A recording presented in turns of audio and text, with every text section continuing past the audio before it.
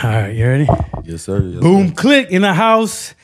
Let's go. What's up, guys? Welcome back to Have Faith, Show Love, Give Hope, the podcast. Today I have artist Young Chuck. What's up, Young Chuck? What's happening, my man? How you doing? Couldn't wait to get on here. You know how I go. I appreciate you, man, so much. Yeah. I watch everything you do. I watch all the, the funny memes, the music videos. I just seen a fire video that you guys posted yesterday. And you got a group called Boom Click. Boom Click, man. Yeah. BCOE, Boom Click over everything. You feel me? Yeah. So, yeah.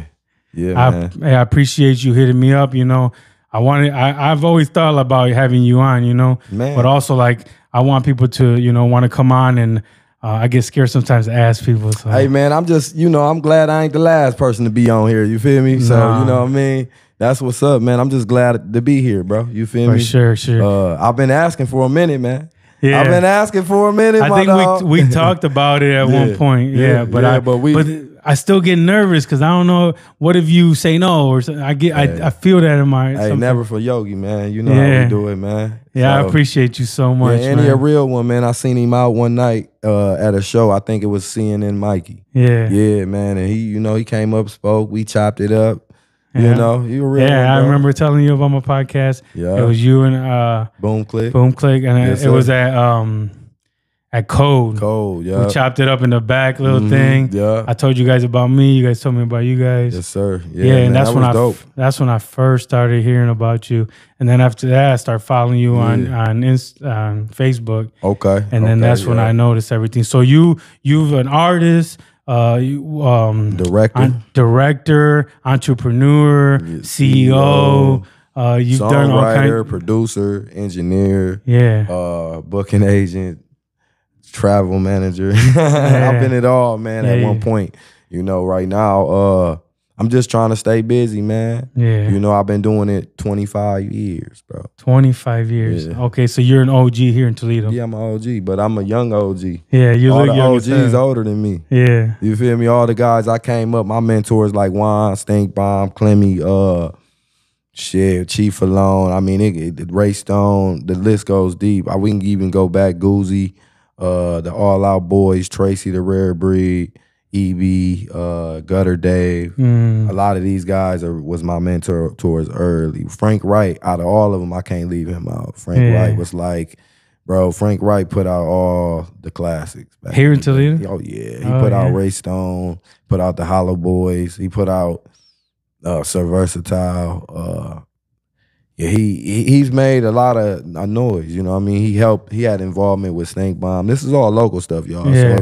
So, worldwide won't know about this, but this is all local Toledo. In the city, man, he had a big contribution to the city, and I'm fruit from his tree. Yeah. But that was a blessing when I even got on with him. Yeah. And that was my start. It was almost like a university being with him.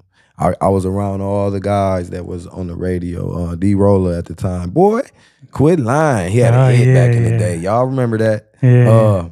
I'm around these guys. I'm just watching, just soaking it in, learning how to engineer. So when we go out, we got to all wear shirts and have the sign with the name on there, and everybody got to be dedicated on this one artist. When I learned all that, I said, I can do this by myself. Yeah. You feel me? And that's how we learned how to do it. I just incorporated the hood into what I was doing and made them believe that we was going to achieve greatness, and here we are. Yeah. Doing a lot of my dudes got good jobs now. Yeah. Because of this music. And then you were like in the game, like you were rapping, being on the radio. I remember like songs on the radio from you and stuff like that. Multiple songs, multiple records. I never hit a So Fly level because I've always been like, I was like the outcast. I would always say that, but Frank, he believed in me at an early age. I was like 18 back then. He believed in me like, yo, this dude, he's just special. But it's almost like a fraternity in every city. You got to get it accepted before they be like, oh, he's special. Yeah. You've been special the whole time. You know what I mean? But you know how it go. You got to grind it away. Yeah, you got to grind. But once I got over that hurdle, man, Man, it's been off to the races, bro. You know, nothing but success. I don't have to have a hit record. My record could be minor success, but it'll go further than a hit record because the following behind it. You know, my records change lives. That's the type of music I like to make. A lot of my popular records will probably be club records. Yeah. You know, because that's, you know, you gotta, even the labels, like, I hate to say this so early, but like the labels, they'll even pay you more to rap more so a 5th and 6th grade education level mindset versus what you really want to say. Yeah. You know what I mean? You really want to say this and that, but you can't because it's hard for everybody to comprehend. You got to be able to make like radio music. So those records might get overlooked. The best records get overlooked because of those records. But you got to do that because this is a business. Yeah. You know? Because you might have one like big hit. Man. But then it only goes so far. Yeah. But if you're like a good group, you can last forever and your fan base will follow you for a long time. And that's what we try to do is make timeless music. But you, even when you making timeless music, even Kendrick had to make We Not Like Us. That's like his biggest record because it's the beat, you know, everything sound good. You can jam to it. You can repeat the song. It's really, if you listen to Kendrick, that's not even his style. Like he dumbed it down completely to where kids can sing it. And it's his biggest hit of his career. Yeah, you know who else? Ludacris. He's good with that. Remember, Ludacris was a DJ host. Man. He heard what was big, and then he started making music where it would like, it sounded like, it was just like kind of like, it wasn't like that hardcore rap. Right. It was more of a radio theme, and he had his music all over the place. And he was exposed to Atlanta because he was living in Atlanta at the time. So, you know, the world wasn't really hip because we had Outkast, Goody Mob, cats like that. We weren't really hip to Atlanta like that. But he was the first sound of Atlanta that just blew me back. Like, wow, this dude's different. You know, Ludacris was different, bro. Yeah, for sure. Like people make fun of him now and shit because he did all his movies and shit. Man, but shit, man, he made like 10 million in a movie, bro. His blueprint is what I wanted to do. That's why I do it on the underground tip now. You know? Yeah, so you've been in movies and shows and stuff like that too? I've had parts that you be like, hey, that's me right there, bro. Hey, man, rewind it, bro. You ain't see it? I've been in stuff like that, you know, those small short films and stuff. Funny, you know, that's but good. I'm trying to get I said rewind. That's funny, bro. You feel me? I did do a part for Fast and Furious. Oh, you did? 6 or 7 in Cleveland. Yeah. But I didn't see me in it. But I was like there all day. Yeah, I was. Yeah, my wife did that at the Hollywood Casino. Oh yeah. Oh yeah, I was supposed to be at that too, y'all. Yeah, I didn't go. They paid her good too, bro. Yeah, they pay good. They pay good, but it's not good enough to do it for a living. Oh hell no. Yeah, because they tried to get me on Tails, but they ended up putting my homeboy on there, and you know, we looking in the background to find him. So you know how it go. But they'll pay you though. Yeah, they'll still pay you though. Since this is the first time here and the first time, like I want to know, like I want to know how did you become the person that I'm sitting across right now? You know, like tell me like where you grew up at. How did you grow up? You know what I'm saying? If any time that I have a question, I just butt in or something and ask a question. Okay. What part of town you from? You from Toledo? Okay. Yeah, I'm from Toledo, but so I'm from the Planet Rock era. So that's the beginning, the 80s. Okay. You feel me? Not, way before the Clinton crime bill in 94. You feel me? So my stuff was messed up way before then. Okay. You feel me? So I have what most kids would have had a story as in the early 90s. You know, I was what you call an at-risk youth. So my mama was too young to have me. My dad was my papa was a Rolling Stone. You feel me? Yeah. They grandma raised you? My grandparents adopted me. But I was always intrigued with the thug niggas, with the drug dealers. I was always intrigued with the gangsters, you feel me? So, you know, grandma and grandpa, they tried. You know, they had a peach tree, they had a pool in the backyard, they had a swing set. We had a pool in the basement, a pool table. Yeah. The clothes was clean. But I was always enthused with my friends stealing. See, they would always steal, and they was victorious at it, but I always get caught. See, these niggas, you know, these are the type of guys that later on in life you had to, you know, put some shoes on them so we can go to the club, kick them some money so we can get in the club. You know, brothers that you don't want to let go, but you still hold on to because they your brothers. Yeah, yeah. You feel me? But as a lesson, I didn't know that. So, you know, they was good at shooting their gun and not getting caught. I got caught with mine in school, so I ended up doing a year. How old were you there? Bro, I was like 9. 9. Yeah, okay. like I said, at risk youth. So you started young. So I started very young. After that, what I say at 9. So after that, I went to a boys' home, and that really was another university that really made me the man I am today. You feel me? Because I was introduced to criminal lifestyle. You know what I mean? And at the same. Group? Well, yeah, at the boys' home, but it was the streets because the boys' home, they didn't care if you was out. You just had to come in at a certain time. Okay. So it was way worse. And you in there with other troubled youth. Yeah. That's going through problems. Teaching you stuff. I'm in there with boys that's been molested. I'm in there with boys that have an addiction to selling drugs. I'm in there with gangsters. Yeah, criminals. Everything. It's a melting pot of a bunch of trouble. Yeah. So, which there, you know, I was introduced to the thug life, you know, the hate you give little infants fucks everybody, you know, while still being truly humble under God. You get what I'm saying? And then a lot of folks created me to be what we call nigga, you know, one of the last of the niggas, you know, never ignorant, getting goals accomplished. You get what I'm saying? You add a little pimping to that, proper instructions motivate people. You feel me? And then you can elevate and put your game into it and teach game so people can reciprocate your game. God is above my emotions. Damn. You get what I'm saying? Yeah. So that's the class I'm from. You feel me? So yeah, man. So that's when you grew up. It was like you was around a bunch of like. It was structured, like you said earlier, like how your family used to have bro and bro used to do that. Everything used to be structured back in the day. Yeah. Now these kids, they running around going crazy. You know what I mean? They don't the women, they out here, every status you look at, they showing their ass. They bent over. They identity is damn near a prostitute nowadays. You feel me? These girls looking for donations and a C3PO1 loan. Goddamn it. These motherfuckers, you see what I'm saying? I'm from the old school where, you know, mama, you know, put this down for Miss Marple across town. You know what I mean? Give her this pie. You know, everybody helped each other in the neighborhood. Man. The neighbor could spank you. Yeah. And bring you home, you got another spanking. Yeah. So I'm from a different time, but I just look young and I'm, you know, but the thing is though, I hate to say it though, no homo, but I had that grown man dick in the 3rd grade.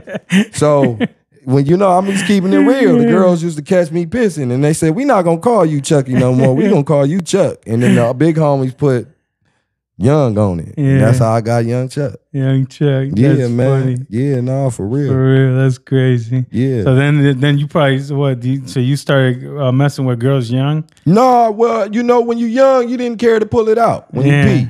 And they used to see it like, woo.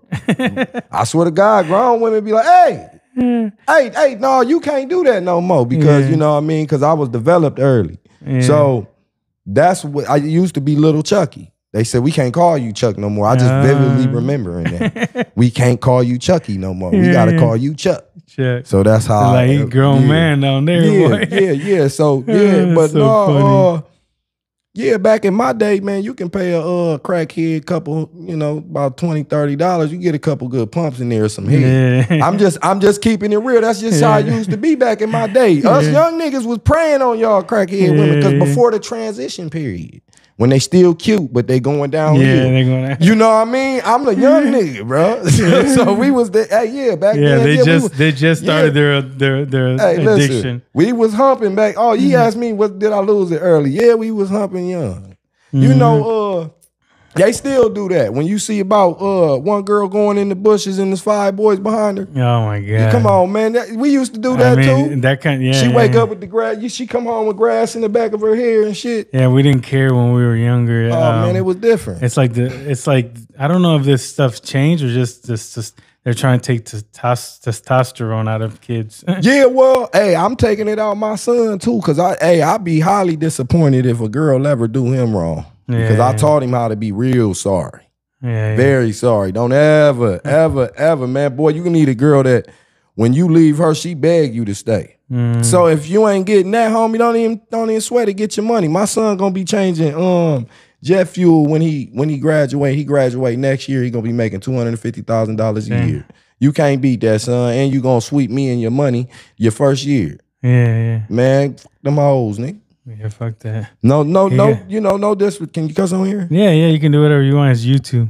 Yeah, okay. Yeah, great. You can say whatever you want. Yeah, so yeah, I'm a very spiritual person as well. You know, I got Christ in my life, but I've been at the point lately I don't want to learn God through a man.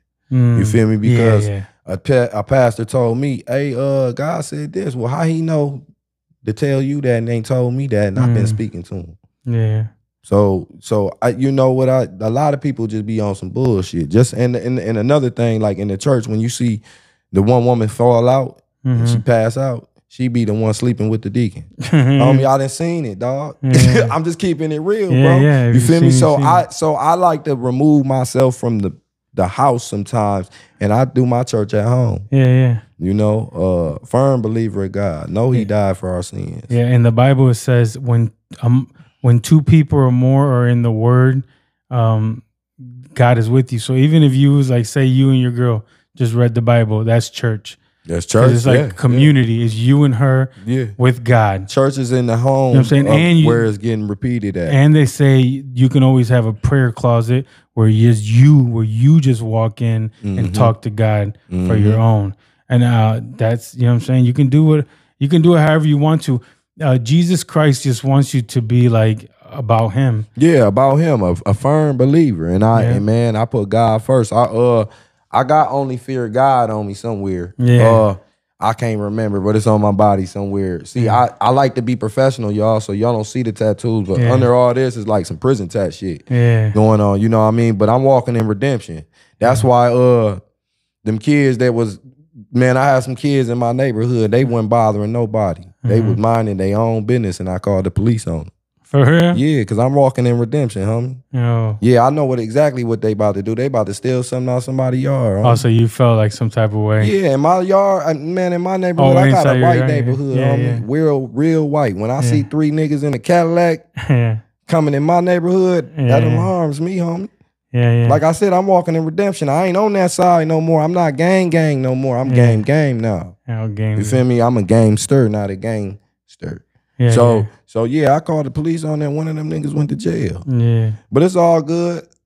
He had tickets. You know, he'll clean it up. Yeah. But yeah, my like I said, I be telling him this story all the time. My Marine neighbor, he high-fived me for it. He was happy. We police our neighborhood like George Zimmerman did. Yeah. You never know what can happen. And what are they there for? Are they staking you out? Are they trying to play with you? You never know nowadays. We don't know what's going on. Hey, listen, bro. Y'all stay out my neighborhood. Y'all better not come back fucking with me. I got a lot of guns. A lot of guns. And your next door neighbor's a Marine. And listen, he a Marine too. He can't wait to scope. He got mad guns. Hey, I'll tell you another story. Another time, I had a studio session. Dude got mad because he couldn't rap. And my Marine buddy ccame out with his 4.5. Dude jumped in the car acting like he was grabbing the gun. My Marine buddy, dude jumped in the car and really left. But I was on probation at the time. I couldn't have no police contact. So like them cats in the Starbucks a couple years back, and the police came, that would have got me sent up road, bro. You feel me? I had a felonious assault. So that I didn't deserve because there wasn't no castle law at the time. Now we got a castle law in Ohio. At the time, we didn't have one. There was no self-defense law. Now we got one. Oh, okay. At the time, somebody like Florida type shit? Bruh. Florida, you can kill anybody. Man, that's a stand your ground state. But over here, and it's an at-will state. So they can fire you there for a part in your head. Was it like that here before? Never. Oh, no. Bro, we got what you call a more conservative state. Oh. What's stand your ground? Isn't that, that's like the Florida one, right? Yeah, that's stand your ground. They got that in Texas too. Yeah. They can gun you down for a parking spot. Yeah.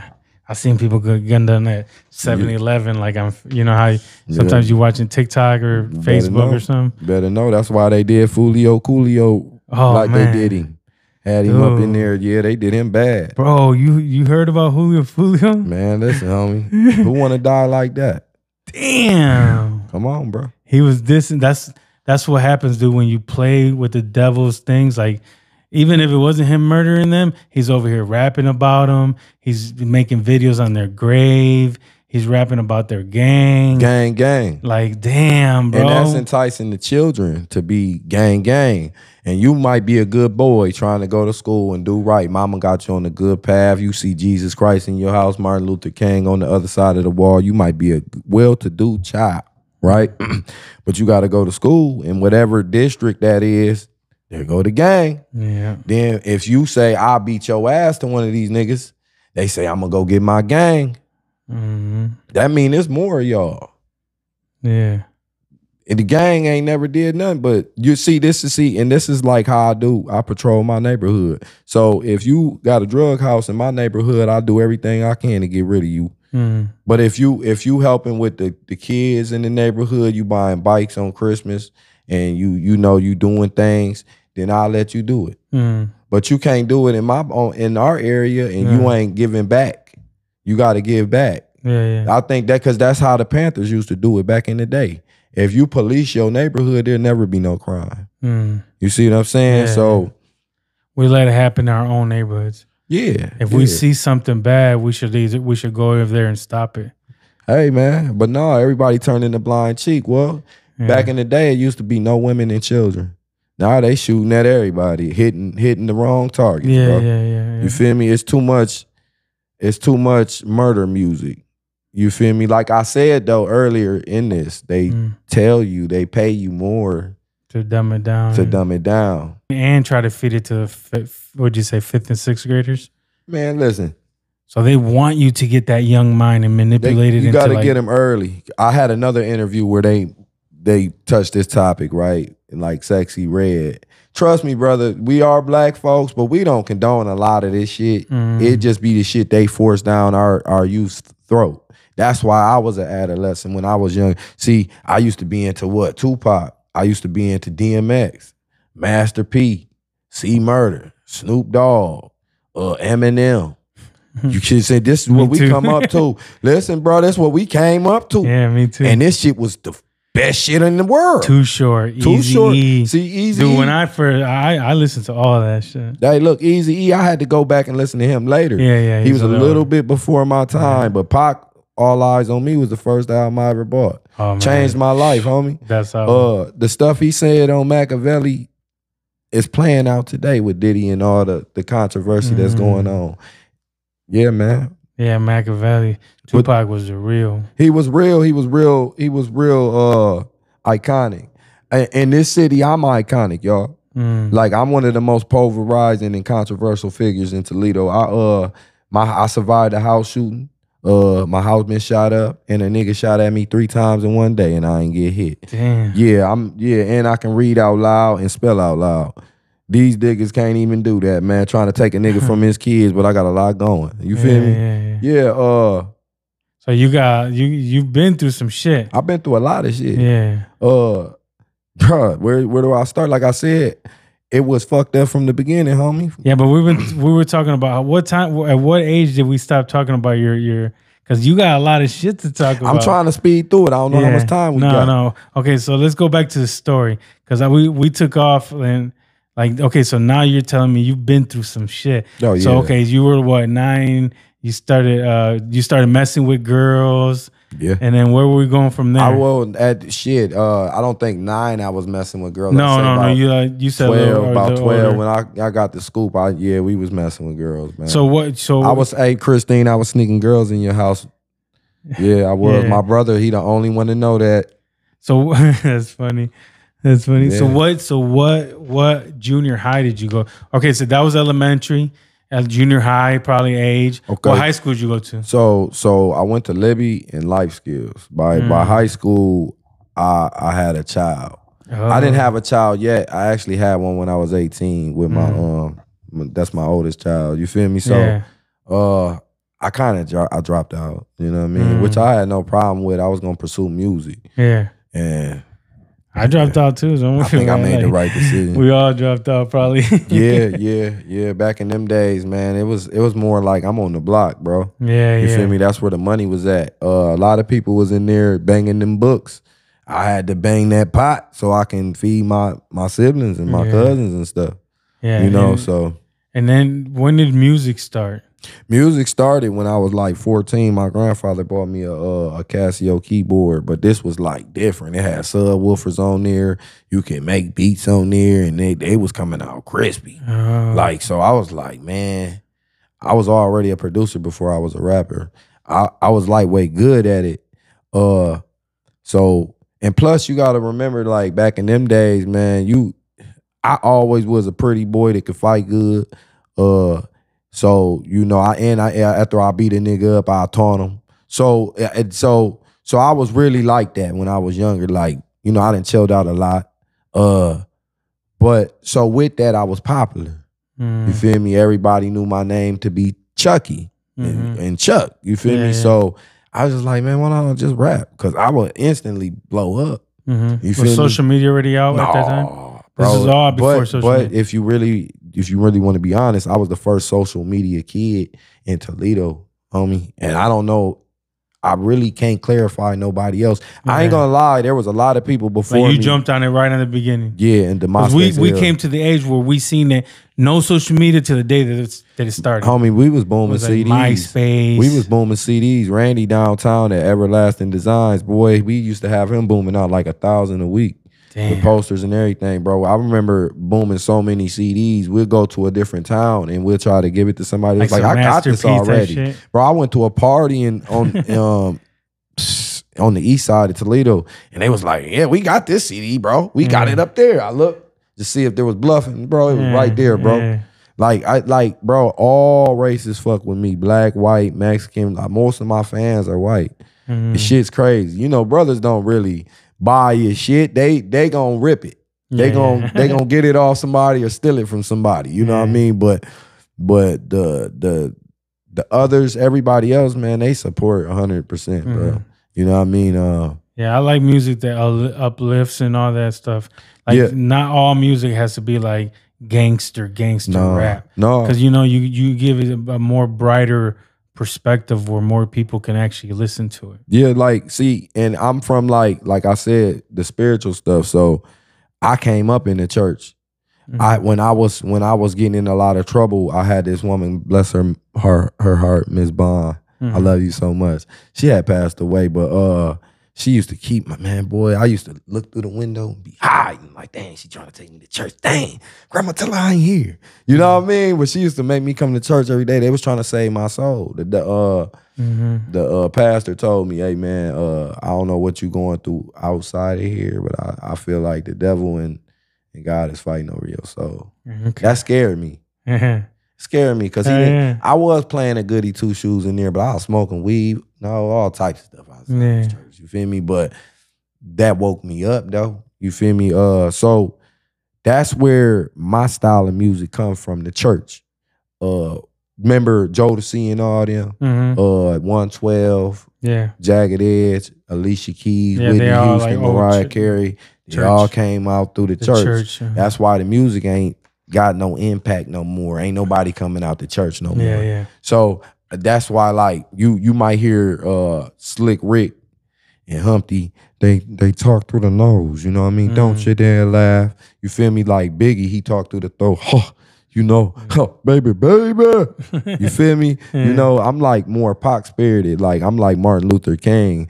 I don't know how we gonna overcome this, but somehow we'll get past this mountain. So I like to shout with my words so they get felt better.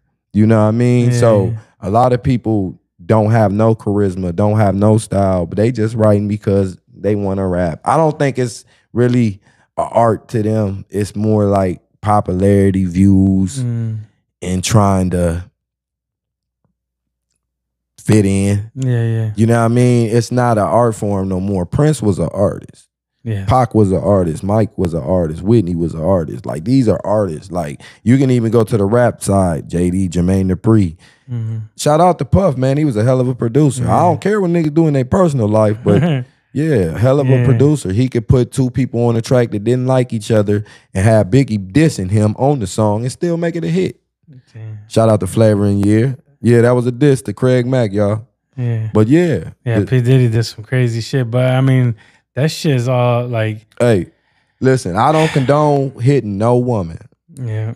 But I done seen a lot of my homeboys do they women like Diddy did Cassie. Yeah. We all got that homeboy that you might have to turn your head on, homie. Yeah. Because it'd be like, you know, come on, bro. Yeah, you and then when look, you ever try to stop one of your friends and they both turn on you? Like, no. You know what I mean? They both turning on me. I'm like, hold on. You know what I mean? Yeah, Diddy did some. He had like all that oil. He had 100 bottles of oil. He has all these tapes, I guess, or whatever. So, I mean, we got to see what happens at the end. Yeah, we do. Because we don't know, man. Like, you know, when the thing is, you got to live pretty good because when the FBI comes, you know that we think we're free, right? Yeah. I thought I was free one day. And the FBI came to my house, was like, hey, man, you was selling drugs. And I was like, hey, man. Damn, bro, I did that 4 years ago. Yeah, but we got you on record, baby. So, like, if they really want you, we're not free, bro. Yeah, I posted a status one day. I said, if they came for Diddy and R. Kelly, I know I'm next. Yeah. People was talking about boys and stuff on there. Like, come on, homie, you know me better than that. Oh, that's fucked up. But you know, I got a record out here. I've been Young Chuck a long time. I get it in. You know, but like I always tell people, I'm trying to walk in redemption now. I got a girl, you know, I've been with for 4 years. Yeah. So I'm more about family now. Not sleeping with every girl. Yeah. I'm more about family now and getting the kids and being a father. Yeah. But I used to get it in though. Yeah, because you was an artist and you was out here. I was out here. Yeah, I was out here. Yeah, it's not like you didn't even have to go after no girls. Girls were just like throwing themselves to you. Yeah, at first it wasn't like that, but once you get that record, that go, and your face is known, they just sleep with you or just want to be with you, or you'll have to turn it down. Yeah. I fell out with a lot of women because I didn't want to sleep with them. Yeah. Lady, chill out. Yeah. So sometimes I be scared to reply back just because I don't want to fall out with you because I might not want to sleep with you. Yeah, for sure. So, you know what I mean? So now I don't have to worry about that, just like Diddy. I'm done talking about Diddy, y'all, but if he was married, he wouldn't have had to go through this. Of course. That's another thing that I try to tell people, like, if you really read the Bible wants you to get married, have a good marriage, have a good family. Because if you're married with a woman and she's married with you, you know what I'm saying? You guys have a bond. You create a family. That's a bond. That's why broken marriages like ruin, like not only, they don't ruin just the kid. They ruin like the woman, the man, because then you got to build a new person. It take a village to raise a child, homie. Yeah. The relationship has to have a tail and it has to have a head. Every house has a front and a back door. Nobody want to play their role anymore. And because like I mentioned the 94 clean crime bill, before that my stuff was messed up, but I seen a lot of people that got affected from it when they took the fathers out the homes. So and that might affect certain communities more than others, but look at us now. I seen Clinton, he actually spoke on that. They said, what do you think? What do you think about that? You see what it did? And he admitted, yeah, it dramatically affected us, but we tried to fix one problem and we created another. Yeah. So at least they're taking accountability. But now that we all know what's going on, we have to reverse the cycle, but it looks like the cycle ain't getting reversed. And I'm talking about 2-parent coops. You know, have a home with 2 parents in it. Did you have your father growing up? No, hell no. I didn't have my father growing up. Just like I said, it's a normal cycle back in them days, kind of. My grandfather used to say, it was a point of time where, let's say it was 15 homes in the neighborhood.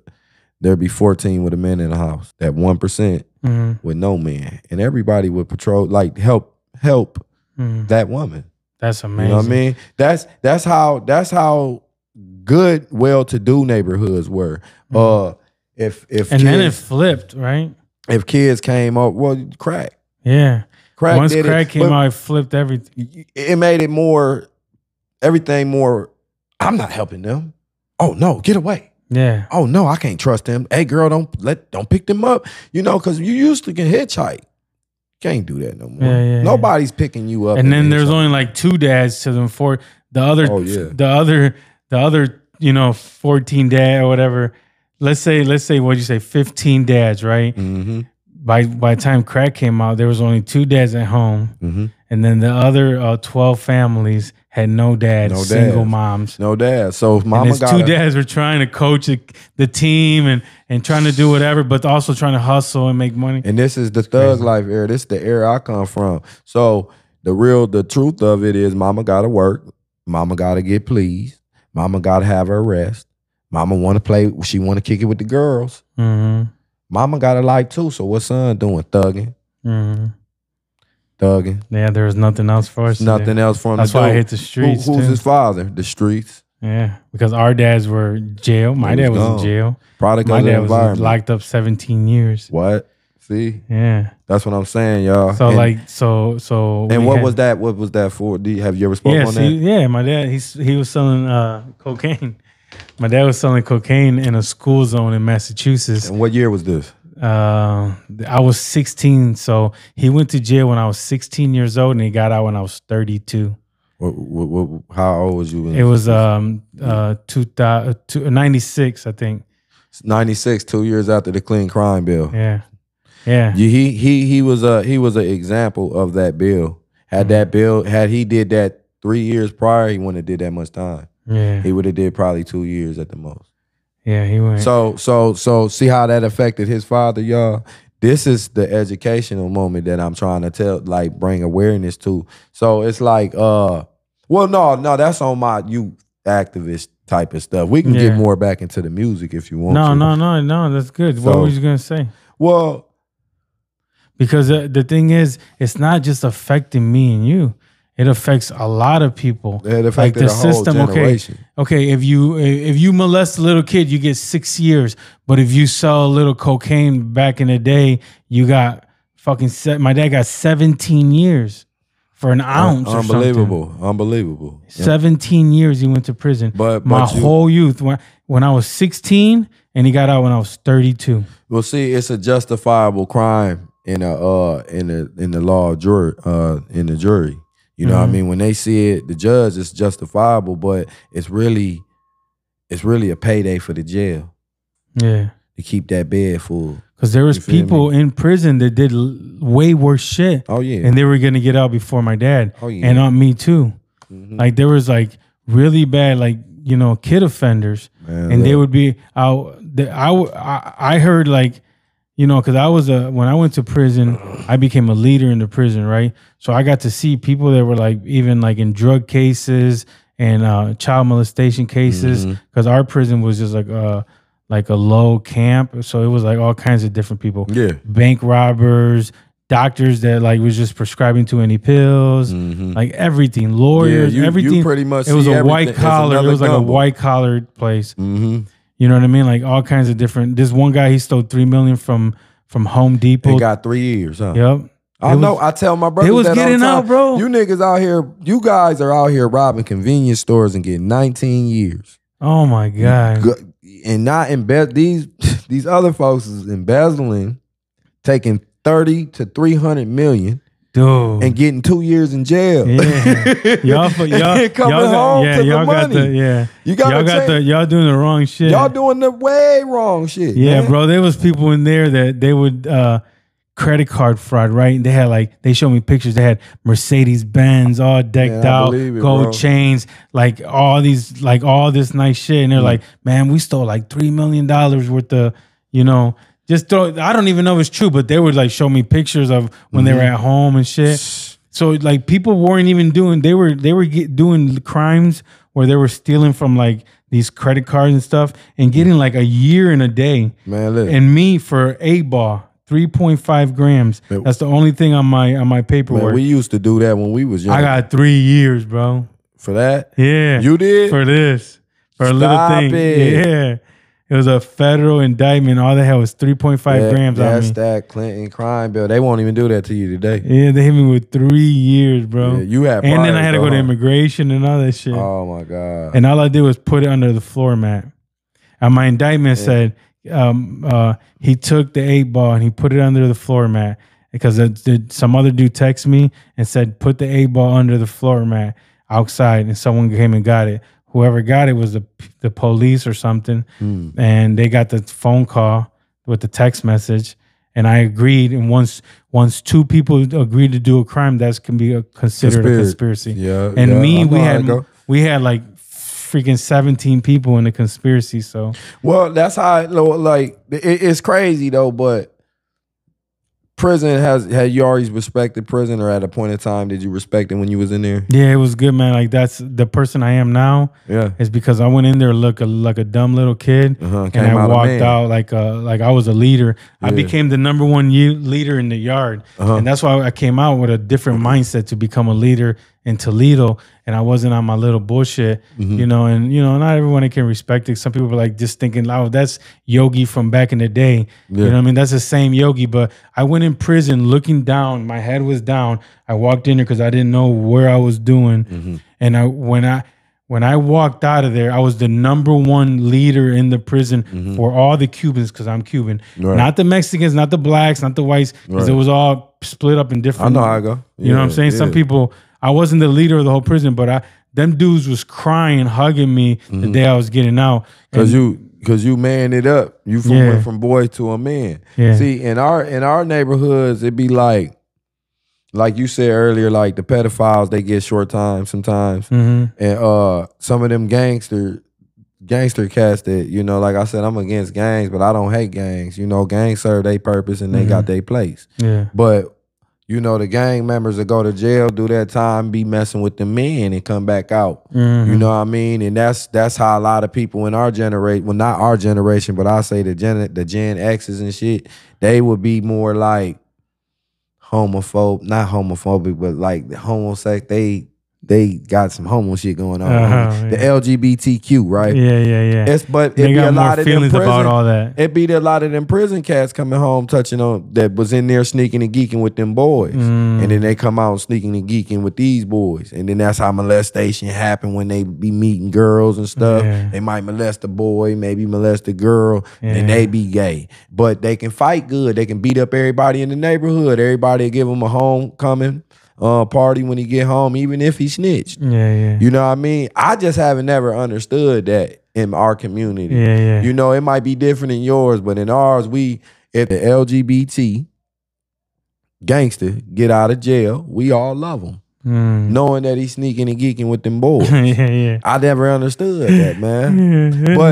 But that's the flip side of the gang culture. That some of them dudes be standing on 10 and they get out and do their time, don't tell on nobody, and they come out like a man, and it's well deserved when they get their part. No, but that's true. When you go to when you're in prison or jail, you always see a few guys doing some great holding hands in the yard. And you see you're like, what the fuck? And that's the thing. That's what I meant to say. So when they sneaking and geeking with them boys, and the LGBTQ is kind of legal. It's legal now. I got family members that do it. But I think they trying to normalize pedophilia. Yeah. Because I read a book where it was normalized in a different year. Because it was the LGBTQ was normalized. So over time, the cause and effect of that was pedophilia in the future. Yeah. It's crazy, bro. It's crazy, bro. And my thing about all that is, why can't we just go back in the day? If you was a punk couldn't be around a straight man back in the day. And I ain't got nothing against gay people, but I'm just saying how it used to be. My era that I come up in, it wasn't none of that going on. You kept that in the bedroom. Yeah. You didn't bring that out in the public. My kid didn't have to see it. It was his choice. Yeah. You feel me? Yeah, I know. They forcing it on us now, homie.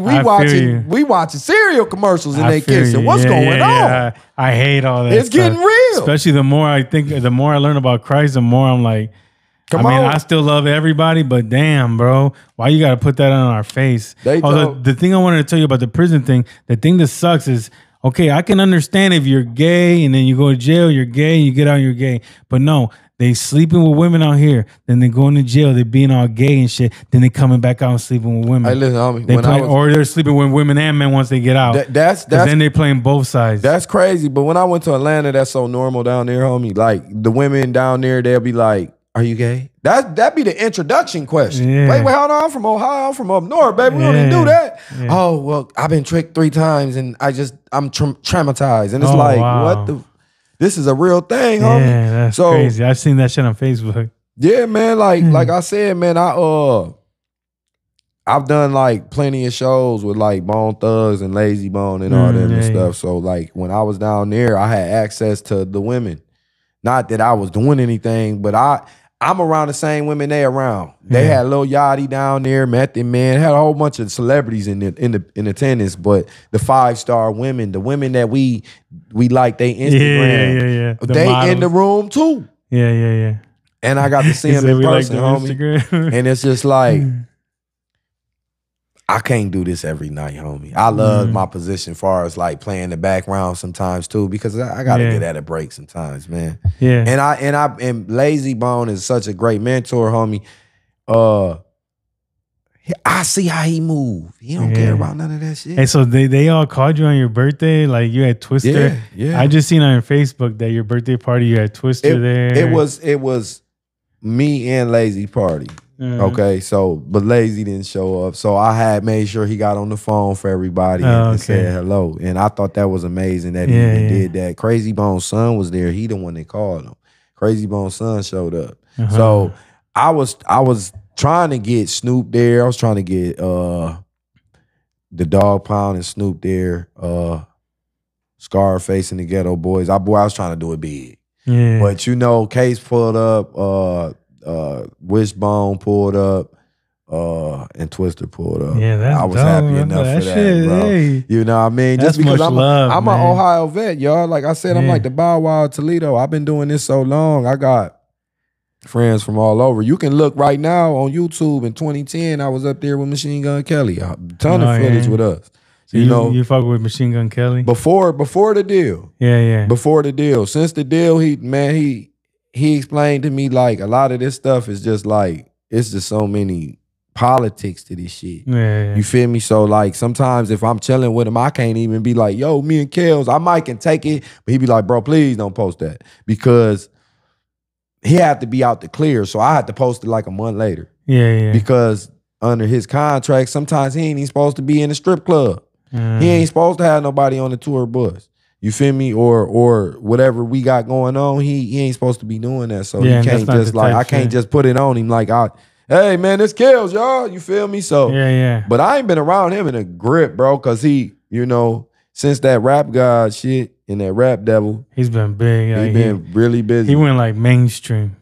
He changed up shit. I tagged him in something and he reposted it, and then that let me know he's still home. Yeah, he's still fucking with you. He's still fucking with home. You feel me? So I respect that. Yeah, for sure. I think he changed it up. Like he covered all his tattoos. Yeah. He just left a couple little spots open. And man, bro, I modeled myself after you, bro. Why you do that, bro? Come on, Colson, bro. You got to do, man. Come on, bro. Yeah. But I mean, he got a different journey. You know, our lives is different seasons, you know? Yeah. So we can change up. Like you might have started rapping a certain way and then all of a sudden you change it up. Like every once in a while, you might change up, like, you know, the stuff you're talking about, you know, or just your look or whatever, you know. Because like I said, like with him back in like, that was 2010, bro. That was 14 years ago. So he's been on for about, I'll say 13 of it. We was young badass little niggas with a hope and a dream, bro. Yeah. Everybody was, bro. I'm from the real Ohio industry, bro. I remember in 2000 when I was first out here, when it was CDs, bro. We was cranking thousands of CDs. When the MySpace era came, I say 2005-ish, 2006, bro, I was the number 2 artist on MySpace. Soulja Boy was the number 1 artist. Yeah, I was the number 2 artist. That's fire. Yeah, and I held that crown. Because that's when internet first came out. Bro, nobody knew about MySpace. Yeah. But I was capitalizing on it because everybody on the internet that wasn't real people, well, they were real people, but to me, it was just like, yo, this is crazy. Because what I had did was, my homeboy was like, I was posting shit and just trying to see if it'd get some attention, but it really wasn't. My dude was like, well, my cousin was like, hey, bro, put 50 Cent on the club. Make that the name of your profile. Bro, overnight, I had 1 million views. Damn. It was crazy. In a week, I had like 16 million views. At this point, I'm big shit popping. I'm talking shit. Yeah, niggas, y'all niggas can't fuck with me. Nigga, I'm the hottest thing in America. I'm going to the chart. They had 1,000 chart. I was number 2. Unbelievable. So I've always been a viral sensation. You feel me? So I just went viral twice this year. Yeah, you be putting out some funny stuff, dude. I swear, man. Your memes, I don't know, like where you come up with this stuff or whatever. Like you get inspired by certain things, I'm sure. Sometimes I read them and I'm like, man, dude, like, because I know, like, when I do social media, so I get inspired by things and I might come up with something else about it. So I be reading your stuff and I'm like, man, you do a good job. It's funny. Sometimes it's raunchy. Sometimes it's, you know, controversial. Yeah, I'm all that in one. Yeah, I'm glad you see that. That's what you've been getting here, live, raw, and uncut. Yeah, bro. You have a fun social media. I love following your stuff, you know. I appreciate that, everything you do, bro. I just dropped an album called No Feelings, y'all. Go get that. It's me and my comrade Dizzy folks.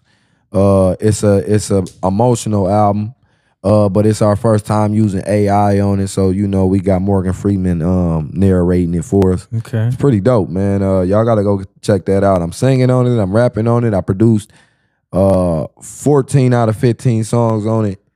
And yeah, man, I'm back in my bag. I got About to Boom 3 coming out. We working on some short films. And I'm staying busy with Trap Cinematics. That's my film company, y'all. Y'all can come get book a video. Man, you too, man, anytime. And I, you know, I pull up for Yogi though. You know, but y'all got a book. Y'all got to book one. Yeah. You know, so you make people's videos now. Oh yeah, I'm a full-time director. I got a film company now. Okay. Trap Cinematics, and we've been doing outstanding. Okay. Rap is fun. I love rap. I'm a pioneer in this game and a leader and a honcho in the game. But my second craft now is directing. Cause it's opened so many more doors for me. Yeah. Like it's cool to rap, but the game is oversaturated right now. Now, until we weed everybody out, it's gonna be hard. You know what I mean? But that don't mean that my blessings don't be. I don't appreciate my blessings. Every Boom Click fan out there, if you bought some merch off Amazon, all you gotta do is get on Amazon and type in Boom Click clothing, and I got 11 pages full of clothes. We got thongs, we got hoodies, t-shirts, cut-off shirts, vests, Boom Click, everything Boom Click. We got, for the females, we got the Boom Chicks. So we got the same material. Man, we got phone poppers. You know what I mean? That you hold your phone with. I never had one, but I got a bunch of them. Like we got all that stuff. We got a whole warehouse of Boom Click merch, y'all. So y'all go cop that. Yeah. Boomclick.com, is that what it is? No, I go to Amazon.com. Like just like you shopping on Amazon. And then, you go to Amazon. And then you just type in Boom Click clothing. Yes, sir. Yes, sir. I can do it right here, right now for y'all, but I ain't gonna do it. Yeah, that's fine. That's fire though. So just go to Amazon and type in Boom Click clothing. Yeah. And they'll find it's like your Amazon store. Yeah, I got my own store. Yep, that's dope. That's for the just to keep the fans hungry. I got tired of people being like, hey man, where the merch? Yeah. Take the link.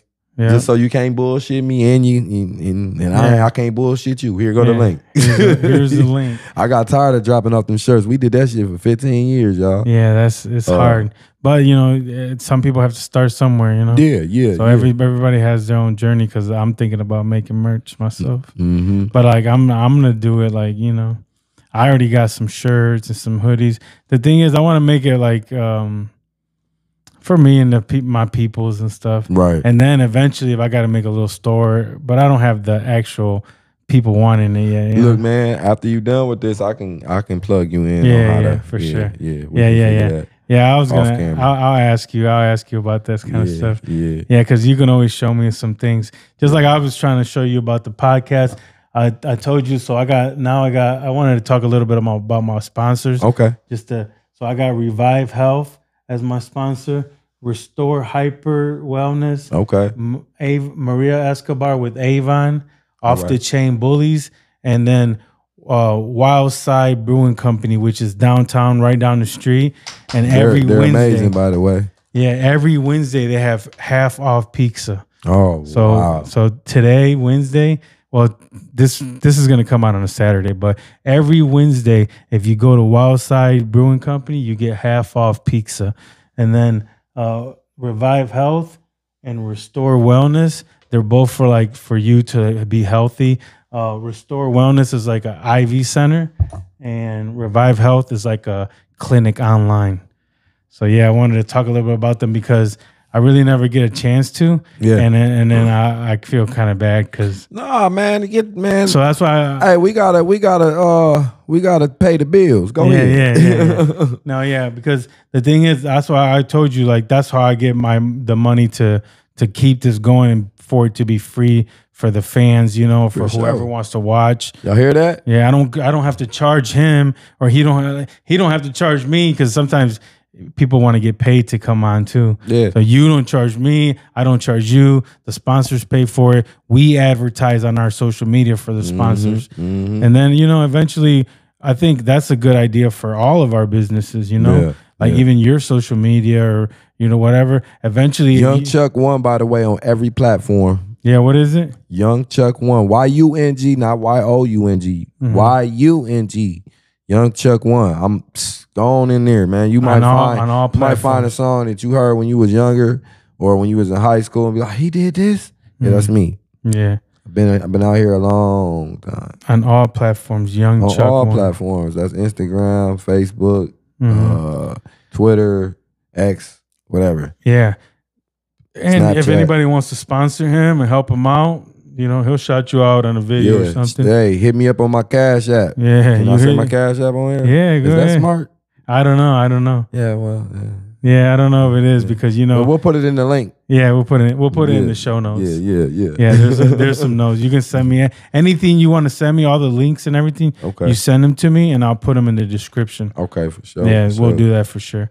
Yeah, because like that, you know, somebody might want to just give you a whole outfit. Right. And be like, hey, rock a video with this outfit on. That's like sponsor, you know? Yeah. I'm sure you've had stuff like that. Yeah, I used to do that type of stuff, man. I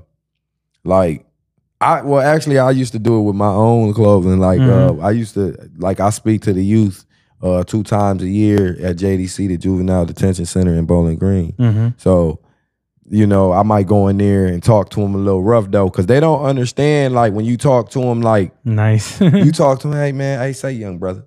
They don't want to hear, hey man, get your ass, man, hey man, sit down, bro. We ain't doing that right now. Hey, you got to talk to them with they identify. Authority. Yeah, because they parents talk to them like that, and you in jail. Yeah. So I can talk to them any way I want to. Yeah. They love when you real aggressive, and I like to do it. So, but then all them little niggas hear my story, they be like, woo, I can do it, homie. I was in your same seat one day, homie. A lot of times when I was underage, when I was in juvenile, I've been where they was sitting at. So I'm the perfect guy to speak to them. I had, bro, I'm talking caseworkers, group homes, foster brothers. Bro, I done seen it all, man. I tell this story that I never told nobody, but my daughter always be like, yo, why don't you tell people that? So I was in a foster home one time, bro. And this lady was beating the shit out this baby, homie. Like, she had one of them wooden spoons, but she was beating the baby. Damn. I was asleep.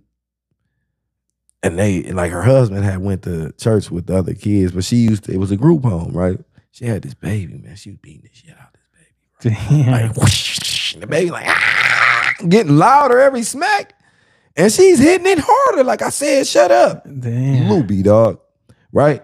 So I get downstairs. She's like, oh, you didn't go to church? I said, nah. Because I felt like I had to go down there and say that, little baby. You know what I mean? But just by my presence being there. So she's like, yeah. Oh, this is a crack baby.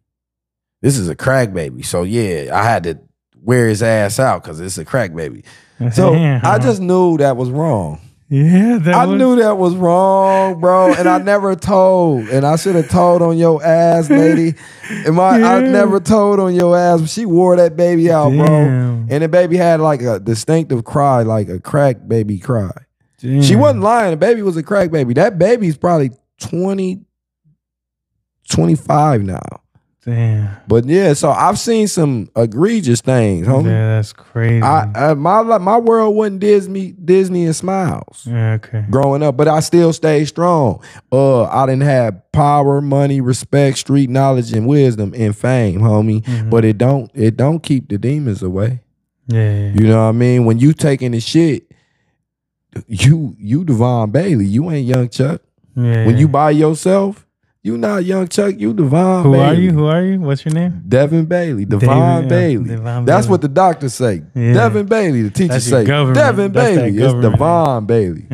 But yeah, some people got to get to know the actual character and not the music. Bro, I get on every platform talking about my music. This feel good to let loose and talk about who I am. Yeah. You know? And that's why I give people the opportunity to put out what they want and talk about stuff. Mm-hmm. It's almost like, not only for you, but for me, like a little therapy session where we can just get out and talk about our lives and let free and just talk about whatever you want. You know what I'm saying? Man. I learned a lot about you today, man. That's a magnificent story. If you got a link to that, send it to me, bro. When I'm working out, I just listen to it. Yeah. You know, so it's like one of my first podcasts. I talked about my prison story and stuff like that. I talk a little bit about my family, but also my family, they don't like me talking about them because some of them are still, still living that life. Living that life or in jail or having trauma, Right, so it's absolutely. It's still a little iffy.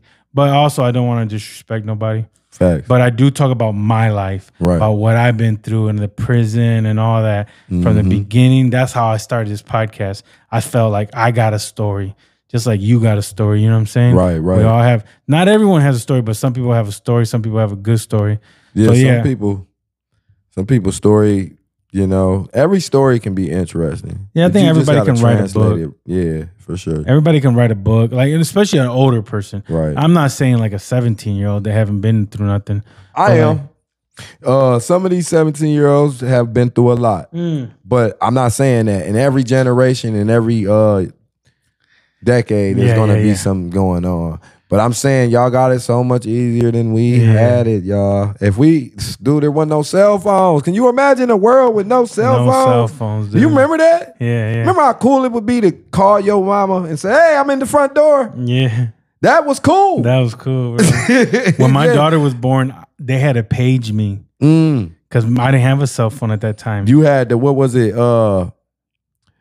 It was 4, 3, 7, 9. That was help. Oh, okay, yeah. Yeah, you remember? Like yeah. I don't remember. If you was out cheating, they then put you the look 304. at it, you turn it around and you see help. Yeah. Because I didn't have it. It's like one of those Page Plus. Remember when we had pagers and stuff? I remember the because there's a certain time where phones came, but we didn't have that right from the get-go. Homie, that's why these niggas used to be jealous of me. I was the kid with the pager, bro.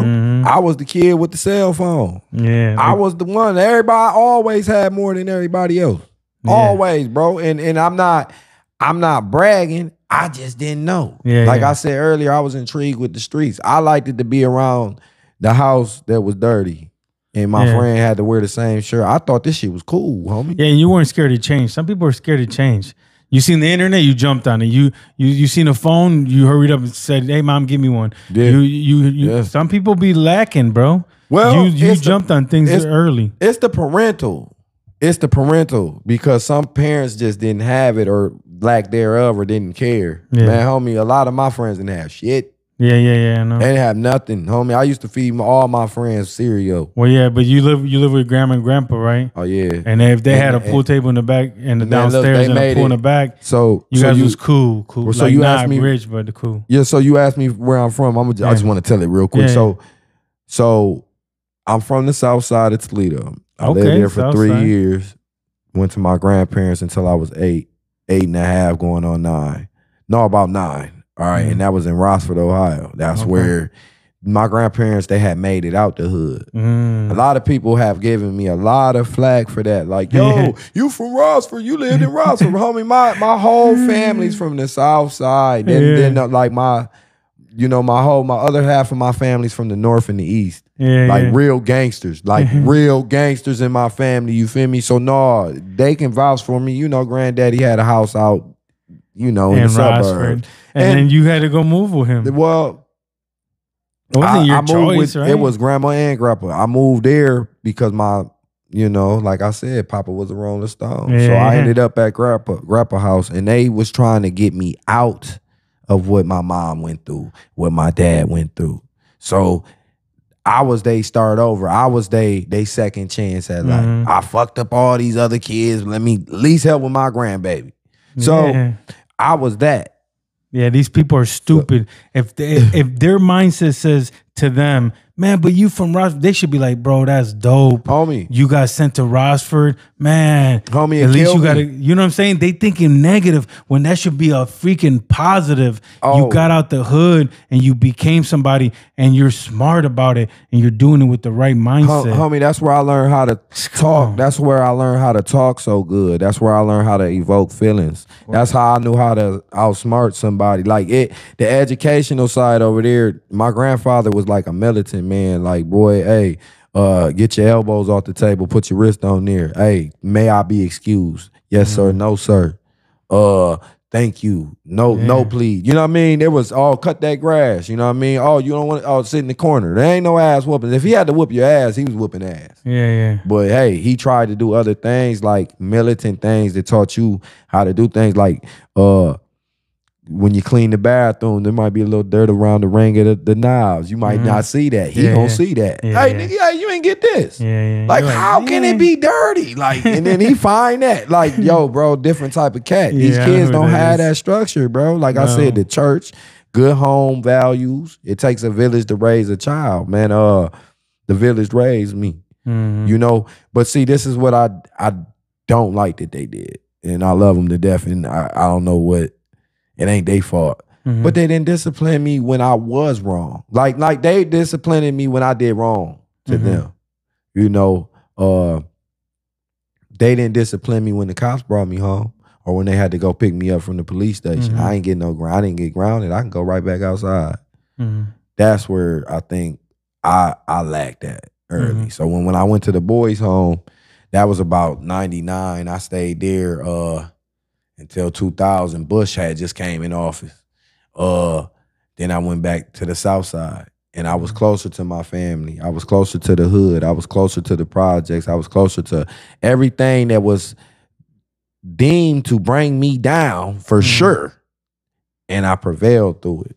You get what I'm saying? Yeah. So they took me out of a situation that I was making bad in Rossford, because Rossford sounds like, it's great, but it's still an integration problem there. Yeah. They put all the blacks in one area and then everything around is white. So I hate to say it was like a hood there. Like, nobody believes that, but there really was, bro. It really was. It's like, you could tell it's a black area. Yeah. And that's where all the brothers was, and all and a lot of people was family. So my auntie was around the corner. This person was over there. My Uncle Salih lived over here. Like, it was crazy how we were so close. And it's crazy, but it's weird. I live in a little neighborhood by Oakdale School, right? On the east side. It's just a little tiny neighborhood, but there's one street. It's called Ironwood. All the black families lived on Ironwood. Yeah. Because they just rented next door to each other. Right. And then everybody else was mixed. There was still black people in other houses, but I'm saying, like, that neighborhood was just full of black. Yeah, and it was Ironwood. Yeah. And we all kicked it on Ironwood. There was a park on Ironwood, and that's where we all kicked it. And we was all integrated in our town, in our school, Oakdale. Everybody loved everybody. We all played football together, but they all lived on one street. It's like they either they wanted it, because maybe maybe you rent here, but then like your cousin wants to rent next door, and then eventually it becomes like the black. It was like a whole street. It was all the black street. we let the inmates run the building, man. When we come around, hey, the inmates running the building, man. Come on this block. You feel me? Yeah. So You know, that's how we try to do it. We call it looking out, but sometimes you looking out for family members that you can't take account for.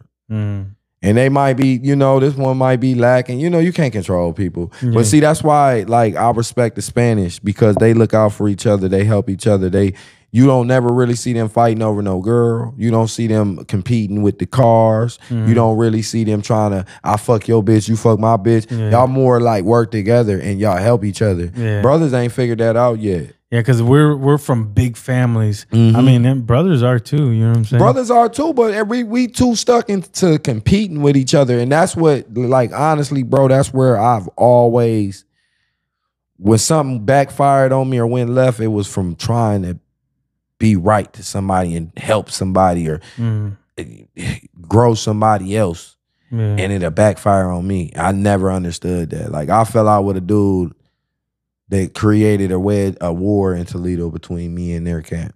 Oh, for real? For no reason, homie. Damn. For no reason, homie. You probably know exactly who I'm talking about, but I ain't gonna say his name. I'll tell you off camera, but let's not give him no promotion. Yeah, no, but it's just like, why though, homie? Like, because I helped him do so much. So I've learned my lesson. So he was part of your crew, and you helped him with some reason. You helped him, but then all of a sudden he just turned on you. Yeah. A 360. Not only that, tried to take my whole blueprint, bro. Oh, okay. It was like, it's 100% backstabbing shit. If you look at his catalog and then look at mine, you'll see where he tried to be like follow me. Suit. Yeah. Yeah, there's people that do that. I created my own blueprint back when there was no blueprint. I was the first copy. You get what I'm saying? I was battle rapping everybody in the neighborhood. Oh, you pretty good. I started doing the talent shows. I won all my talent shows. I don't care if I was versing adults, teenagers, or kids. I beat them all. Yeah. I'm not because I'm the man. No, it's because like God destined me to be that, which like I said earlier, landed me with Frank Wright because I won something.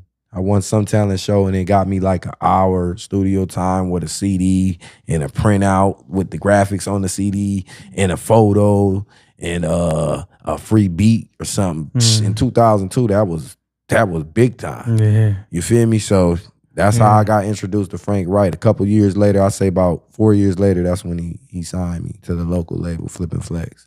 Okay. And man, that's after that, it was the About the Boom series. Were you solo at first? It was all you, just solo. I was by myself. I was writing rhymes in the foster home. Homie, when I turned 18, that's when I just took off like a rocket. Yeah, I did everything solo for like 2 or 3 albums. I made about, not albums because they weren't considered albums back then. They were mixtapes. And those mixtapes propelled me to get to Frank. Because my mastering was crazy. He was like, you did this is a computer mix? And I was like, yeah. He was like, man, this shit sound good, man. You need to be with us. So when I got over there, like I said, I learned the business. He had a different calling. So I didn't get the treatment Magic Wand and all them cats got. I had to go right back to the block and figure this shit out again. But I learned everything I needed to know. And I was young. So I said, let's try it. Just like every other day I hear I'm a legend. Oh, Young Chuck, you a legend, man. Young Chuck, he a legend, man. Young Chuck, y'all forgot to mention his name. Because I just been in here, so I've been doing it so long, man. Yeah. You know, You've been doing this a very long time.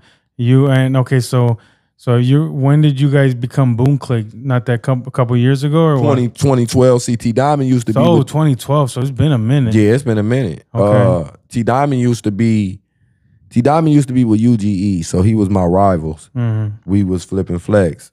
Magic Wand, me, a couple other cats, Tracy. You know, we had a whole bunch of people going on. They had T Diamond over there. And you know, after our paperwork was finished and we were free agents, I said, hey man, why don't we get together? So we have both of your guys' contracts with the local or whatever we're over, because back then you used to get the whole package. Hey rappers, let me let you know that too. Back then you used to sign with a local label, like let's say in Houston it would be Rap a Lot or Swisher House. You sign with Flip and Flex or UGE or somebody Hustle Hand or something. You get a whole package. You get the radio package. You get the club package. When they do the Bash at the Bay and invite Pretty Ricky, DJ Drama, all these celebrities here with Life Jennings. Shit, when we had all the big wigs here, you get on that show in front of 5,000 to 10,000 people. You get to get up there, just a yay or nay, if you hot or not. I did it 4 years in a row, homie. This is a lifetime opportunity that only a few people shared that stage to have, and I've been on it 4 times. Homie. The Bash at the Bay. The Bash at the Bay. You remember that? I was on all of them. Go look at the. It's on YouTube. That's fire. Back then, those labels used to put. You guys that were already type of work. Boom Click at that time? No, I was Young Chuck about the boom, but I had a boom. I had a click. See, Boom Click came because the name came because I had a song called About the Boom. So, and it was such a like Gucci Man. I ain't saying Gucci Man, he didn't fall off, but I really kind of took his lane because I always been into trapping. Selling drugs, getting it by, you know what I mean? Not even if it's trapping could be working a job, but getting money. So About the Boom was about that. Everybody, it was such a hit in the hood, bro. In the hood, bro. It was such a hit, bro. That people just was like, what up, Boom Click, Boom Click? I don't know where that, and then when I heard it, I said, that's hard. And it stuck. And I heard it again. I said, what the fuck is people saying Boom Click for? So I made a song called Boom Click. That pushed the name way further because I promoted it in the direction that I wanted it to go. And it went. You feel me? After that, I said, I need some recruits. Like back to Machine Gun Kelly. Our blueprint back then was get a crew. So you can put niggas on. If it's Lloyd Banks and Young Buck, if it's, you know, Ty Dolla $ign and Juicy J, or you know, whatever it is, we put somebody else on. Even Eminem had D12. Yeah, you had D12, Obi Trice, 50 Cent, you know, Stat Quo, a bunch of guys. You know what I mean? Yeah, so everybody had a little click that they want to put on, at least to get them going and then break off. And then you break off. You be, hey, from here, you got to be your own boss. But that's what I tried to do with T Diamond and them. So not tried, I actually did it. All the guys were they balls. We don't fight about brawls over here. We fuck them all, homie. We don't hate on the next man. We make the next man great. We're all leaders. So we gonna all lead somebody in the right direction. Leaders make the group better. Bosses just tell you what to do. See, that's a difference. You know, so we all lead in our crew, and that's how we always get. I remember when I first met you guys were all three back there and behind Code, and we were just chilling back there smoking and stuff. And you guys told me we're together, but we also do things separate. Yeah, for sure. Yeah, and that's cool because no one's like, oh, he's gonna go do fucking a podcast. Why can't we go? But really, you know what I'm saying? They can come. We got to do it. We can do it one by one so we can get all their stories. So we can one by one, y'all. Yeah. Because sometimes people do get mad. And it might not be the rappers. It might be the rest of the gang. Yeah. You know, so, you know. But the way that, you know, every podcast is different. Some people do like a whole group of people. But I want to know your story. And then one day maybe we can do the whole crew here. Right. Or I can meet you guys somewhere and on a stage or something. I always wanted to do like a live podcast, like where we go and we go to the Code and everybody gets a dinner. Live. Everybody gets a dinner. You can pull it off. And I sit down. Maybe we can do like a rap song first, you know, like a little show first. Like after they get off stage, they come in the back. Do a podcast and I promote it, so I'll get people come. They can eat dinner. That'll get you some views. You know what I'm saying? Sure. I think a live because other people do live podcasts. Hell yeah, they'll watch that shit. Yeah, and then all I gotta do is just make sure I book a good, interesting person. Right. And I don't gotta go in on all their whole lives. We can just chop it up and talk about other things or whatever. Or we can people can ask us questions from the crowd, like a comedy show, but a live podcast. Hey man, I'm all for it, man. I love the sound of that, bro. I like progression, bro. I like to see where you went to where you at now. Yeah, I'm gonna send you my first episode. Yeah, send that. And I'm gonna send you my prison episode. Oh yeah, I want because those are two good ones.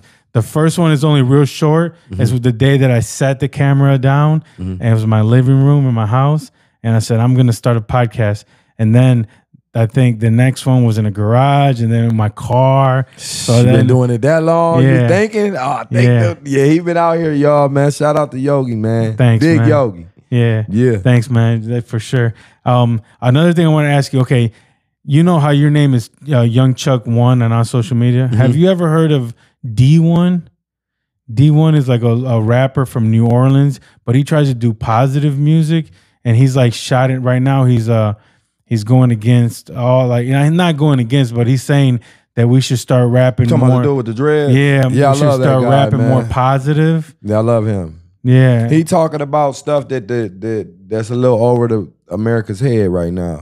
See, like I said earlier. But you remind me of him. That's what I'm saying. They don't want to hear that though. They don't want to hear that type of shit. They don't want to hear that. Yeah, me like telling positive you that messaging. I called the police on some fools, even if I did or didn't. They and already ran away, homie. Yeah. Cause only the real gonna understand what I'm saying, bro. We older, bro. We don't got time to be on what they on. You feel me? So I respect everything D1 saying. Yeah. What you feed your brain is what's gonna come out your mouth.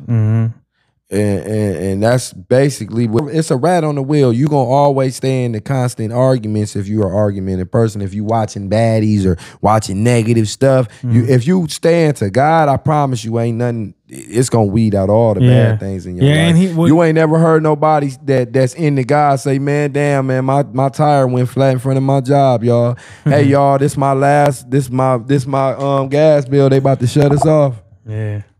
Hey, y'all, this my eviction notice. They about to kick me out tomorrow. No, you put God first, everything come after. Yeah. It's crazy how God helps you. If you really put God first, dude, you'll grow every little thing that you can, especially if you read what's in the Bible or just listen. You don't even got to read the Bible. You can listen to Christian podcasts, and there's so many good Christian podcasts online. And it's not like old school Christian. It's like new age, like dudes from Atlanta. Well, I used to listen to, you know who the Newsboys is? Man, they was fire. No, when I never heard of them. They was fire. They had like a disco album that was amazing. It was a Christian. I know a lot of Christian music, homie. Lecrae's or Lecrae. Lecrae. There's all kinds of dude. Like this dude, 1K Pew. Dude is fire. Man. That dude D1 is fire. But he doesn't just do Christian music. He does like, hey, let's change the message music. Yeah, like let's not talk about, twerking, and let's not talk about gunplay. Let's talk about positive messaging. Yeah, shit. And he shout out Meek Mills. He said, "Come on, man, you doing prison reform, but you just made a song with Fat Joe or whatever talking about murdering." The sad thing is Meek Mill knows that. Yeah. Meek Mill knows. Meek Mill says, well, the record companies push more the song with the murder. You ever seen an artist that didn't come out with that second album or that third one, and you wondered why? That's why. Yeah, they didn't want to play the game. This is they platforming, they stage. If we don't want your shit out, we're not putting it out. Yeah. You do what we tell you to do. You under contract. Yeah. So do what we said. We said we want to part. You remember Eminem's album, the Marshall Mathers LP2? A lot of y'all probably too young to know that. What did Paul say? Man, I can't sell this. You talking about Vicodin, raping your mama. Nigga, you need to be like Dre. He talking about 40s and bitches and riding dubs. I need you to talk that. That's exactly how they treat you when you're in them offices. That's why any deal that I've had presented to me, Cash Money was my first deal when they was working on Young Money. I got presented a contract. Remember, if you go back and look, they got a artist named Young Chucky. I can screenshot it and show you the old contract with but it's got an NDA on there. So I'm not allowed to do that. But I think the statute of limitations is gone now. But the point is, Wayne, Slim, and Baby was working on the new Young Money. They didn't have Drake yet. They might have. I don't know who they had, but they weren't out yet. And I had the contract. I let Frank see it. He said, "Look, bro, this is a slave contract." Bro, he actually laughed. Bro, this is a 1942 contract, nigga. Like, nigga, they gonna have you singing more than the Gladys Knights in the Pits. Yeah. And you ain't getting paid. Yeah, you don't want to sign your life away. So I said, it's either that or stay in the hood. He said, look, bro, just stay in the hood. So I gave it back after that. Then you see Young Money. And I seen the whole camp and I was like, oh my God, this was real. He really wanted to put everybody out. And he had a little guy named Little Chucky. He was trash. He had nothing on me at the time. But I was like, was he my replacement? Yeah. Because they wanted Young Chuck. Yeah, that's crazy. Little Chucky. Oh, yeah. They're like, okay, Young Chuck said no. We'll take Little Chucky. Call Little Chucky. Hey, Baby and Slim, man, holla at me. I'm ready now, homie. I'm way more advanced and better now. So, yeah. Yeah, the reason why, but like if you do those contracts, it's like you're living for them. You got to do all this stuff for them, and you make a little tiny percentage on each thing. I would have got fucked over at the time because I ain't had no real motion. I was going to expect the label to do everything for me. A lot of times you got to sign with people that you got this camp doing this and talks with this camp doing that, with this parent label helping with this, and your label sorting all the paperwork and picking up the calls and pressing the buttons. You really need to have a lot going for yourself to get a record to do numbers, bro. Or you can just enjoy the independent life like Tech 9 and them. Yeah. You know what I mean? Yeah. Which will pay off in the long run, but it's a long run. Yeah, because you gotta find all your fans and everything. Listen, yourself. Emails is hard to keep track of. All that crazy stuff, bro. We did it, bro. Yeah. We've done everything in different ways. We just trying to do new things and get better at it. And you guys are still doing shows because I met you guys at a show at the Code. You guys actually performed that night. Yeah, you guys did it was like a contest type deal. That's the reason why I first started going to the Code because Sly invited me to go and do like a competition. Shout out to Sly. Sly, my mud brother, man. We used to hang out real tough, man. Real tough, man. I know everybody, man. I told you I'm the Bow Wow of Toledo, bro. Like, I mean, but I'm a little more talented than Bow, bro. But I respect Bow as a legend, though. He's a legend too. Yeah. You know, but I'm the real legend of Ohio, Bow. How about Soulja Boy? Soulja Boy, he, you know what? A lot of people don't give him enough credit. Yeah. He the reason why we take selfies. He the reason why we post stats. He the reason why we shoot videos and post them on YouTube. Yeah, he's the grandfather of all that. He's just young as hell. Yeah. You see what I'm saying? He jumped on right when it came on. Right when it came out. Like I remember, bro, if I was number 2 in the nation, we talking from East Asia, Europe to here, and I'm number 2. And he's number 1. He was on some shit, bro. Soulja Boy was it. Soulja Boy was number 1 with his name on there. I was cheating. I used 50 Cent name. Yeah. I took his ass off there, boy. I shot down to 90 real quick. Yeah. I said, damn, what happened, man? Let's go back to cheating. I'm going to go back to cheating. That is what we would call today clickbait. Yeah. I was clickbaiting back then, but it worked. It wasn't no you didn't rule. even know what you were doing, but you were doing it. Hey, y'all, ain't no rules in this game. Nobody ever got rich being honest. Yeah, I try to do that with my podcast. I'll put like a little clickbaity, what is it, the thing? But no, I mean, not crazy. Like I don't really do it crazy. Right. But like one time I had this dude on, he stabbed his wife's rapist. And I was thinking about putting like a crazy, like this guy stabbed his wife's rapist, but I didn't do it. I just put like a little, you know. Man, I remember this dude on the east side named Schizo, big heavy set fella. Big old nigga, homie. Real ugly, homie. He go around beating up everybody black in the black community, you know, beating up everybody. Everybody was scared of him. He win the fight because he was ugly. You know, one of them type of niggas. You know, he one of them cats you can kick him a couple dollars, he go break your ribs, punch you up, take you in the room, choke you out. Big old nigga, homie. Yeah, I remember me and that nigga got into it one time because I tried to get that nigga a job at Taco Bell. But you tried to get him a job and he tried to beat you up? Yeah, no, listen, homie, listen. It was a job for teenagers though. You feel me? Like it was nothing but teenagers working there, and I didn't know the nigga had a molestation case. So he thought it was funny. Shit. I thought it was funny. He like, hey, nigga, you try to give me a job knowing that I got that case, and then they told me I don't want you nowhere near our premises ever again. Don't never come back. We got teenagers working here. And he said, I said, man, bro, I didn't know you had a case, my nigga. He got all mad, got nose to nose, tried to do the, you know, shit with me. And bro, you're the one that fucked everything hey, listen, up, bro. Listen, I said, hey, bro, I tried to help you. When I said that nigga pushed me, bro, and I flew. Boom, I landed on my ass.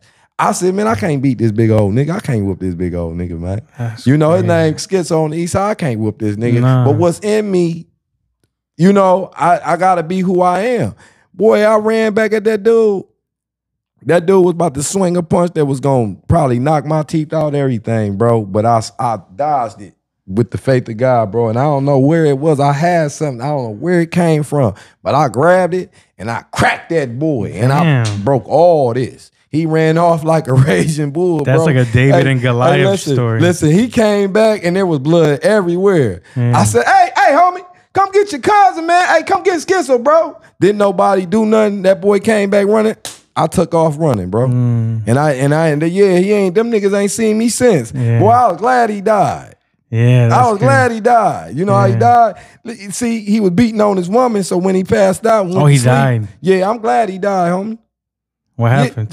Yeah, because he was beating on his woman. So when he went to sleep, she stabbed him in the chest. Oh shit. Yeah, he died on the spot, homie. Yeah, he had the evil spirits. Yeah, that's beating on everybody. You know, that's a story in the Bible, that exact thing. It's called David and Goliath. Yeah. Little David, it was like the youngest son. Yeah, he hit him with the stone. He went and hit him with the slingshot stone. And he was a singer, or he was like a musician. You know that? You know, no, I didn't know that. But he was you know, a musician. That's the angel of death. I mean, the devil is the angel of music. Hold on. What's going on, y'all? You got something? Hey, let's take a little break real quick, okay? Okay, for sure. I use the bathroom real quick. All right, for sure. Yeah. All right, we're back from break. Okay, so earlier when we were talking, and we talked a little bit about, you know, I don't know, Kanye, P. Diddy, and that kind of stuff like that. I was thinking, are they coming for Jay-Z next, you think? Just because I asked that because I see that sometimes when you get too big, they all probably did something bad, but sometimes they let it go until one day they can come and they just take everything away from you. Well, who are they doing that to that doesn't look black? That's what I'm saying. Yeah. Do you know? Can you name a person? Nobody. Elon Musk. They never took his shit. You know, Garth Brooks just got accused of some shit. Garth Brooks. He the biggest singer in the world. Oh, he's a white dude though, right? He's one of the biggest singers in the world. Oh yeah, not just America. The world. Yeah. So when you get too big, about him. Do you feel like when you get too big, they come find something? Because look, I can give you examples. You know, Kanye, Diddy, Michael Jackson, Prince. Yeah, everybody, dude. Everybody but Elvis. Yeah, and he was all fucked up too. Well, we don't know who Elvis got to die out in old age. He didn't go old as my grandfather, but he made it past Tupac, all the Pac and Biggies and all them. Yeah, like he died in his 40s. He was married to a 14-year-old baby. That man fucked a baby. He slept with a baby. He did. And they never caught. Like who are you talking about? Lisa Marie Presley's mother was a baby. He was. Oh, you mean Elvis? Elvis was what, 26, 30? Yeah. And that girl was 14 years old, and everybody watched it. But they don't put that shit on the news. It's a proven fact. It's like when it's a black dude, it's all over everywhere. Hey, homie, that wasn't a secret when it happened. That's crazy. That was the talk of it. She was 14 years old. Yeah. Elvis Presley. See, I don't. But the thing that was before my time, so I don't really. Listen, homie. Back then, it was okay to sleep with a 14-year-old. Okay, yeah. It was crazy. It was taboo, but people did it. That shit was crazy. People did it all the time. Look at Hollywood, man. When you look back at the photos, homie, these niggas was clearly older than these women. Yeah, it's been going on. Plus, it's no different than when I was 14.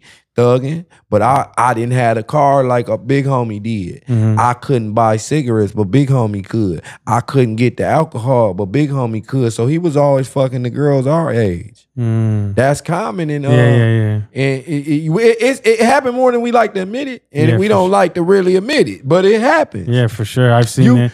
I've seen the dudes that graduated go back to high school the next year. Man, come to on. go look for a girl. Come on, that's backwards. Yeah. We be 24 with the 14-year-old. I couldn't do that. I always like me an older woman. Yeah. I like me an older woman, man. There's something about that. But what do you think? Okay, but what do you think? How come the white people can get around the media, but as soon as one black dude, I'm not just saying P. Diddy because he's kind of he did a lot, but like, you know, just Kanye, let's say Kanye. Yeah, he said something about Jewish people. They took all his billion. He's went from a billionaire to like a millionaire. Yeah, like single millions. They turned the power off. Well, like this they stage, homie. Why did they hit you guys so bad and then let the white people ride? It's not that. The white folks playing their game. You want every now and then they'll have a Tupac, a Kanye nigga playing that. You asked me about Jay-Z earlier. Would they get Jay-Z? No, because he's playing their game. Oh, okay. And he married.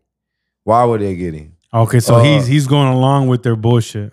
They came after Kanye after he was divorced, losing his mind. He was going through problems. You feel me? Talking shit but about at people. the same time, this is their stage. If the Jews run the entertainment, y'all, if y'all want to rap and you want to drill and you want to get signed, the gays and the Jews run this. This they stage. This they platform. Why would I let you get on my platform and bash me?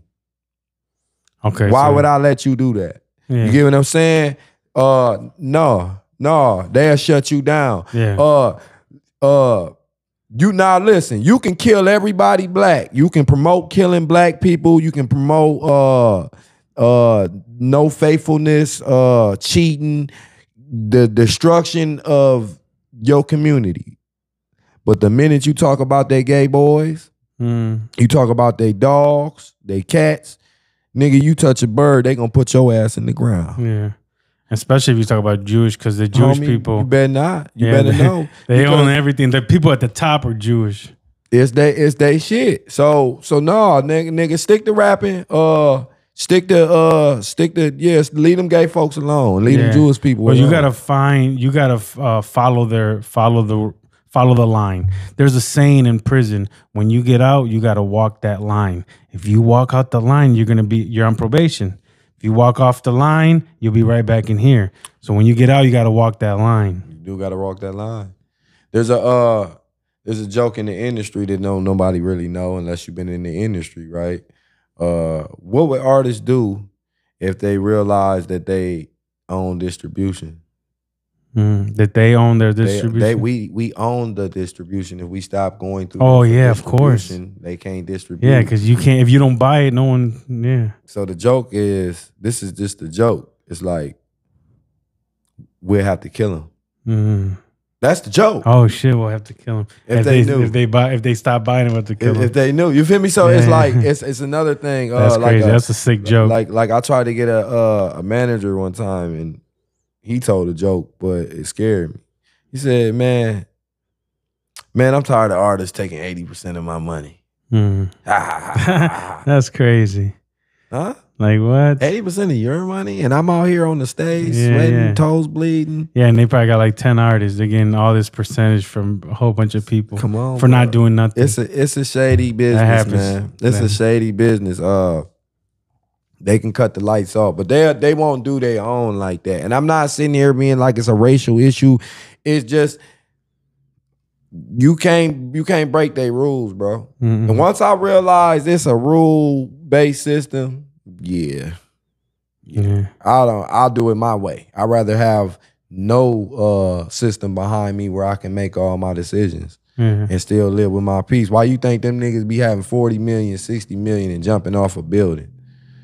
Standing in front of the railroad tracks. Nigga, you had it all. Why you do that? Yeah. Because the demons don't go away. Yeah.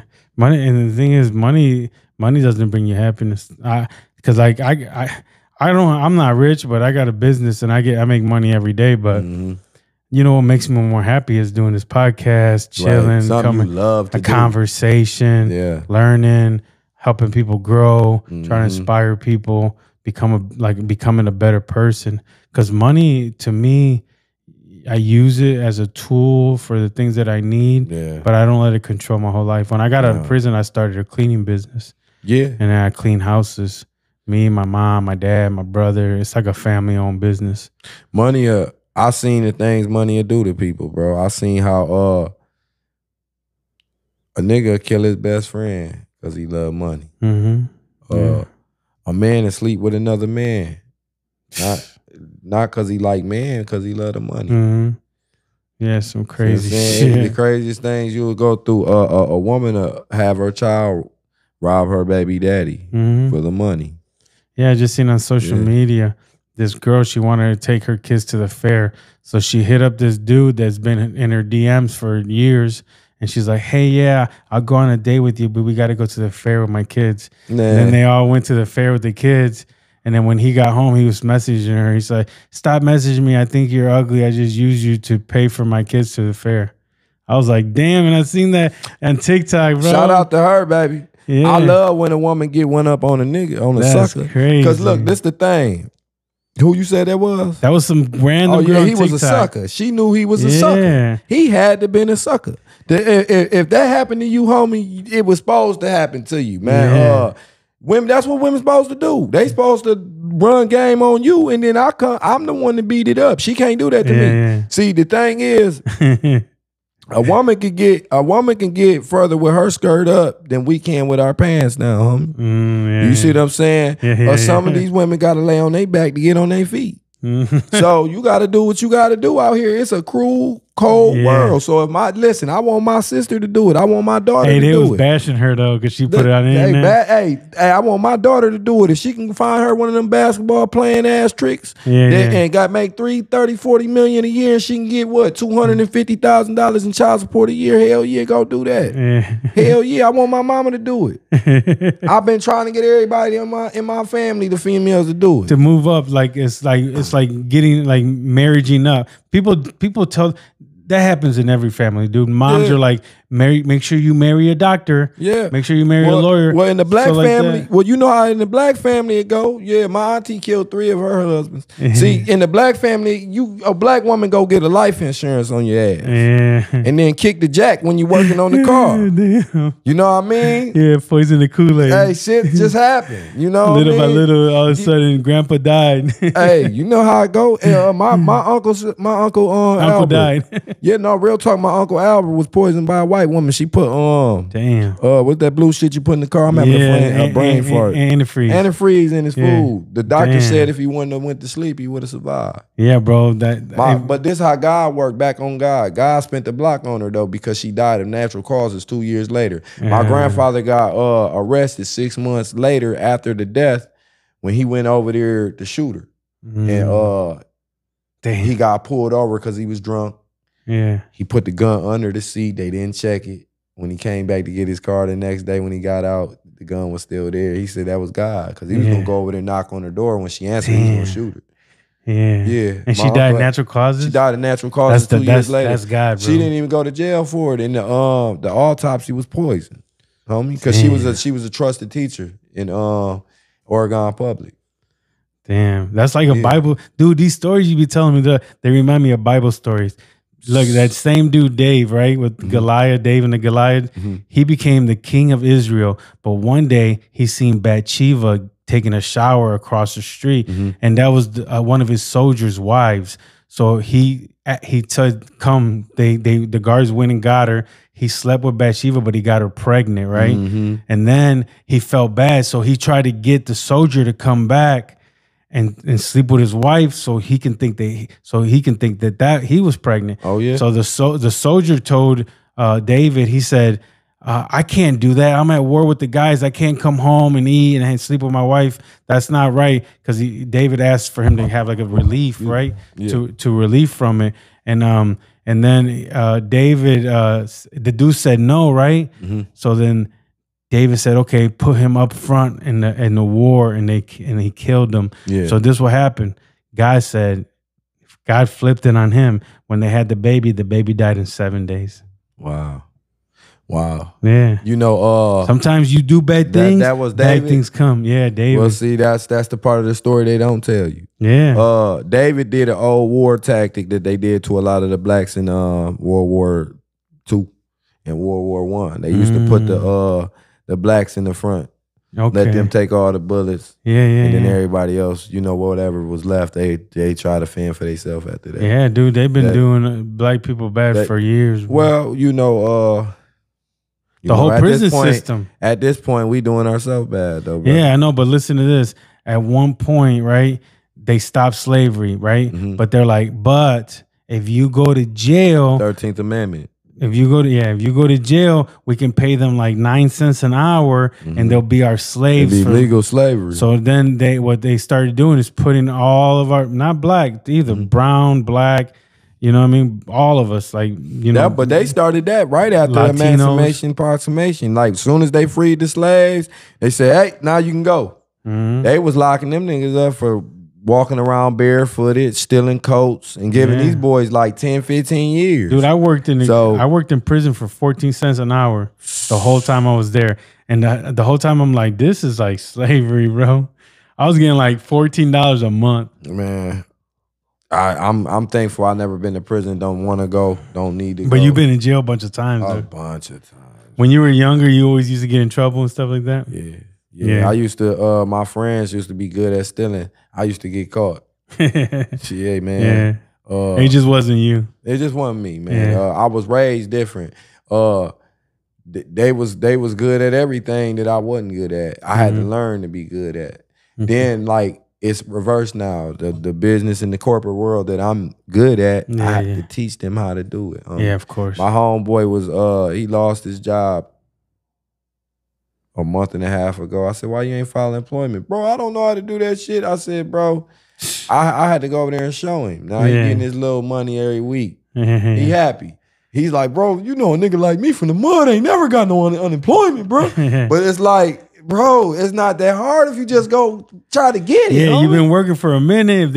As long as you work for a certain amount of weeks, you're owed unemployment. Yeah, man. Most people don't know that, huh? People don't know that. You got to know things. The brain is a terrible thing to waste. Yeah, of course. Because I refuse to be a street nigga that been in the street 21 years and ain't got 2,100 in the bank. Yeah, that's a lot of these dudes don't even got that, homie. Yeah, they can't do nothing. They live in check to check. Hey, so okay, so earlier you said, you know, you do a lot of videos, but you still put out your albums and all that. Yeah. So what's this album called that you're putting out right now? Well, it's already out, right? Yeah, No Feelings right now is me and Dizzy Folks. We made a collaborated project. Me and T Dime did Bangers and Bars 2 years ago, and that was a classic. So we just wanted to make another one with a good approach, and we wanted to really key on emotion. We wanted to capture feelings. So as soon as it drops, I mean, give it 30 seconds, you'll feel the emotion. We got Jamie Foxx on there talking. We got Morgan Freeman talking. Yeah, man, we got a good album, man. Yeah, it's a good album. That's dope. And then what's the name of it and where can they find it? No Feelings. It's on iTunes. It's on everywhere you can find music right now. You can literally put it on your story on any social media site that you got too. Okay. You know what I mean? Young Chuck, YUNG though. Play any one of my songs, man. It go to the cause. I think it's 2 cents a play. So yeah, y'all run that up. Yeah, for sure. Need that. Yeah. And then so you and Boom Click are still doing things. You guys are still you guys do any shows lately or anything? We've been trying to slow down on the local shows, but we do them if it's appropriate. Yeah. You know, we've been doing it so long here. We've been just trying to try other markets. Like I did my birthday party in Cleveland. Okay. You know, just wanted to switch it up, have a private location, see who really mess with me, and we'll pull up. Yeah. You know? Yeah, that was nice. Yeah. You had some artists there. Yeah. It looked cool. Like I seen it all on social media. And your social media, you're real good on social media. You're always posting. You keep your page alive well. Everyone, people comment, like, share. So I be watching your stuff. You're real relevant. You stay with topics that that resonate for all of us. And it might be funny, sad, funny, like, you know what I mean? It makes you mad. It might be all different kinds of stuff, but it's entertaining. Yes, sir. It's dope. I really appreciate that what you're doing. Some of the stuff, is a little raunchy for my taste, but I still read it. For the young mother.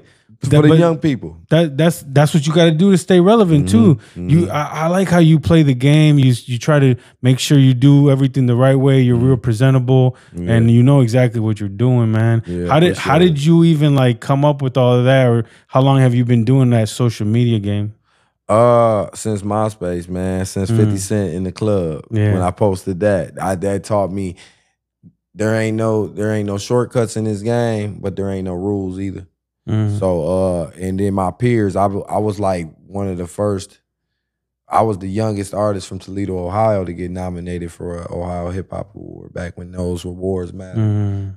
So I seen the ins and outs of this game. I've had T-Pain, Sir Major, he just got locked up for the Greater Atlanta Black Lives Matter. It was I guess it was just a page that he posted, but he got locked up for the funding.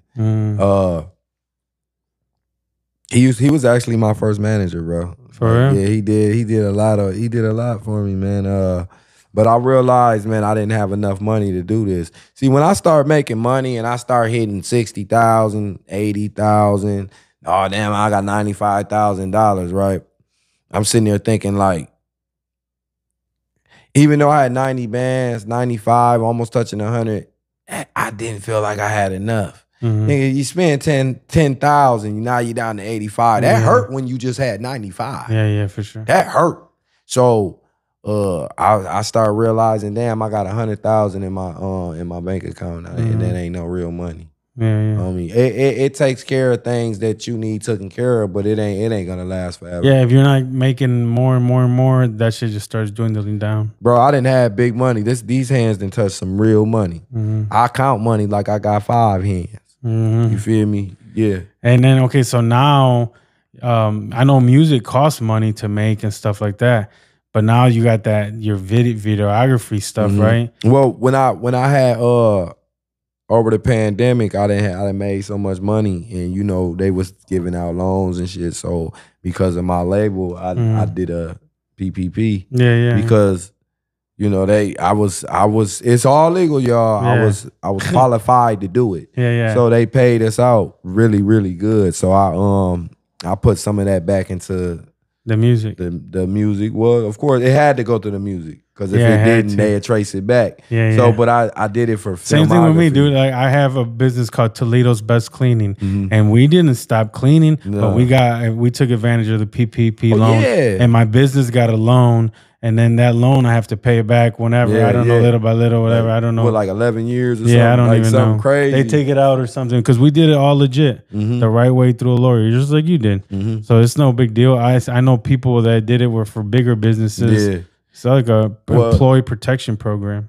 Well, you know, they put all that money on a card. Yeah. So yeah, I think they can trace you, bro. They know everything. It's a paper trail with that card. So we did legit shit with it. We went got new microphones, got new everything, big camera, big boy lights, all that stuff. Yeah, you know. So as long as for the business, it's all good. And then the money came back, man, dude. Listen, invest in what? We probably invested 15,000 total on just the camera stuff. That's smart, bro. It was a hurtful. Some people went to Florida and bought a car. Man, it was a hurtful decision. People from my block would have blew it on weed, and that's what I'm saying. They bought some Jordans and some weed, you know. And then that shit's gone, and you're like, at least you got cameras. And cameras can make you money forever, bro. Yeah, no, and that's exactly what it did. We actually, the first year I think I made 40, but that second year, bro, I made $63,000. I thought that was crazy. Yeah. I've spent 60 on music. I never made it off it. Yeah. You know, this is an exposure game until you get that check. And even when you get that check, you gotta wait on sponsors, big boy shit. You know what I mean? Just to get the real money. Yeah. Rap opens doors. The opportunities are the doors. That's where the money comes from. That's why you see a nigga like Rick Ross. He might not go platinum every time, but he look like he the biggest boss. Yeah. Because of the deals he's doing outside of rap. Rap is just it's the vehicle to get you there. Yeah. So I believe that 100%. Yeah. So that so I cashed out all my rap friends to shoot videos for them. Yeah. And so that's how you make money, because you every couple of days or whatever, every day you make a video for somebody, and that brings you the money to make your music available. Yeah, well, not only that, just to take care of the family. Oh yeah. I was just money saying, in the bank account. You know what I mean? It's really hazard money, because I got another thing going in other places, making other money. So when I'm free enough to do this, it's something I like to do. and I get paid for doing it. Yeah. So, well, what I was just saying, like, if you want to spend a little bit something on something extra, right. like you know, but now you don't even have to pay for videos. You make it. You and your boys make your own videos, right? Yeah. Yeah, because if you got a video, you don't have to pay. If we want to switch up the look, or we going for a certain look, we'll let a professional come in and handle it. Yeah. But if it's something I can handle, I'll do it. Yeah. I like that little video story where you guys have that microphone hanging. With the water, the Aquafina. Oh, that shit was fire, dude. It was like one of these hanging. Yeah. And it started like, what are them guys doing over there? Right. And then you go into like that super nice cut. You see what I said on there? No risk, no reward. Yeah, that's you know fire. what I mean? You can't worry about what they saying over there and they saying over there. You just got to go do what you... Yeah. People can't see your dream. It's your dream. Yes, sir. You got to make them see it. By the time they see it, you're going to be on another dream. Yeah, and that's what I feel about this. Like, nobody knows like how many hours. I put a lot of hours into my podcast, dude. I can see them, bro. Like, I spent a lot of money. I've created like a lot of things. Like, so like most people are like, what does that do? Because especially people that know you, right, like from the neighborhood and stuff, like, man, who cares? But them really, them the ones that don't appreciate you as much as I do.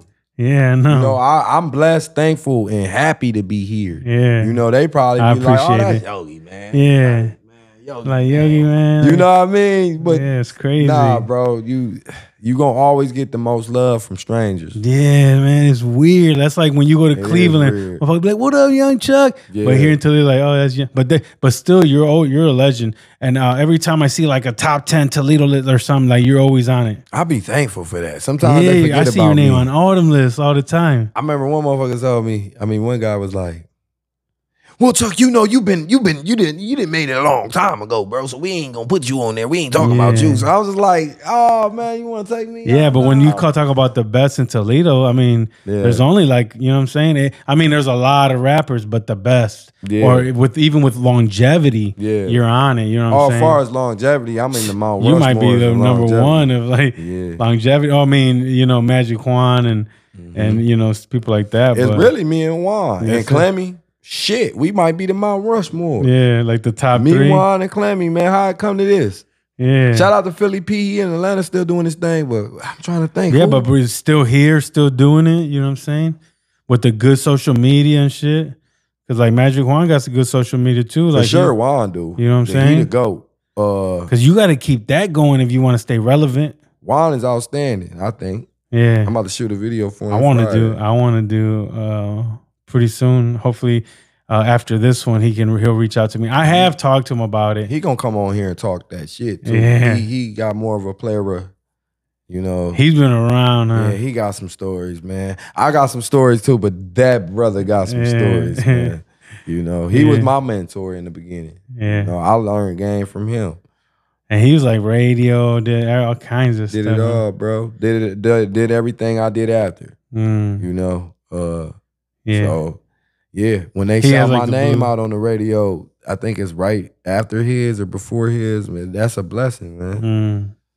Yeah, that's dope. That's fire. But you know, he told me when I don't know if he even remember this though, but he told me one day, man, when I was at his house, he's like, Chuck, I don't know what it is about you, but I could tell you gonna be a star, bro. You got like star quality. Yeah, niggas do know you, bro. Yeah, and that's good to hear that. Sometimes it's really inspiring. Yeah. Even earlier when you told me like, I was coming out here, Yogi. Yeah. Like you the Shannon Sharp or like something like I was like, damn, that makes me feel inspired. Just like when he told you, you know what I'm saying? There's something about you that's like, oh man, at least somebody sees it. Because a lot of our peoples don't see it. Or they just like don't even want to see it or whatever. So there's good for strangers or people that you know, just they don't know you like in and out, you know what I'm saying? So they see who you are, like just like today, we just meet each other, right? Boom, like I can talk here all day, I don't care, and like because it just comes so natural. It's a great conversation.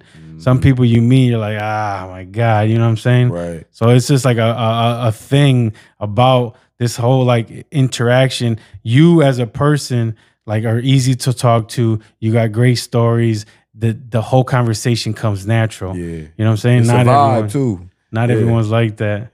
So this is so my podcast, it's this is not one time, I'm never going to see you again. Right. No, I want to create a relationship where you come in a few months, maybe you bring, you know, or you send one of your friends, like from Boom Click, and we get some of their stories. Yeah, and we kind of like have a relationship. So like when the day you do get a new business, you be like, hey, Yogi, put me on the schedule. Right. You know, well, I want to talk about this and that. And we create like a bond where we keep going, because your life is going to keep going. My life is going to keep going. Right. In a year, you're going to have all this other new stuff. And then we don't got to go back and say, hey, tell me about when you were young. No, we can just be like, what up? Tell me, what up? What up, young now, Chuck? homie? Yeah, I love it. And we can have a conversation, because I'm going to do this every week for the rest of my life. And if I can ever find more people to work for me, then eventually I'll do a podcast every couple of days. Hey, man, we got to tap in, homie, because I want to contribute to whatever you got going on. If I can send some people in your direction that can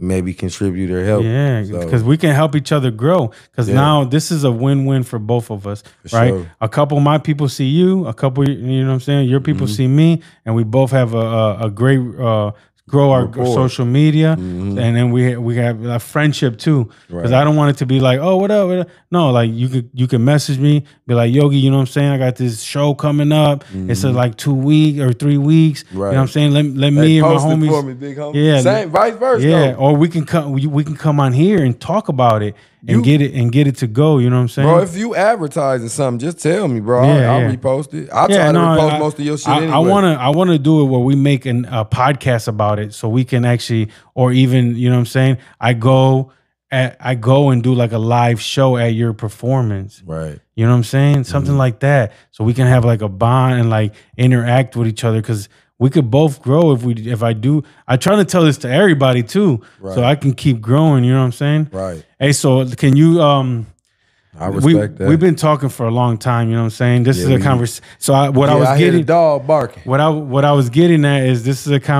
a conversation that's going to go on for the future. You know what I'm saying? Sure. This ain't just one time deal. And not only that, bro, we immortalized together in this right now, bro. My kids gonna see this long after I'm gone. Oh yeah, for sure. You know, this one of those. Yeah. Can you tell them again your social media and where they can find in your album and all that stuff, real quick? Young Chuck 1, YUNG, Young Chuck 1. I'm the handsome little fella, the light skin, brown eyes, about mine, too hot for you to touch me. Yeah, it's Mr. Chucky. Fly like the heavens be, haters hate smelling me, cause Kane they would never be. But no, I got off track, y'all. But yeah, so on YouTube, anywhere music is sold and you can stream it, it's Young Chuck. All my albums will pop up. Okay. There you go. And the last song was I got a reality show called True Reality, and I've been doing it for 11 seasons, y'all. So yeah, go check that out. Where's that at? It's on YouTube. On YouTube? Okay. I've been doing this like back in the day. You used to have to show what you rap about. Yeah. Little did I know I was kind of indicting myself, but yeah, we got a dope reality show out there. Okay. Yeah, it's pretty good. That's fire. I didn't even know about that. All right, so thank you so much for sitting down with me and having this great conversation. It's a pleasure. I appreciate you so much. Yeah, we're going to do this again. Thank you guys so much. Make sure you subscribe to the channel. Make sure you go to his channel and subscribe. We appreciate you guys. Boom. Thank you so much. Have faith, show love, give hope. All let praise go. to God. All praise to God. Let go and let, hold on. Live. No, hold on, I always say. Hey, y'all, blooper reel. Yeah. Go ahead. Let go and let God. I love it. Boom. Yeah, that's all I say is boom.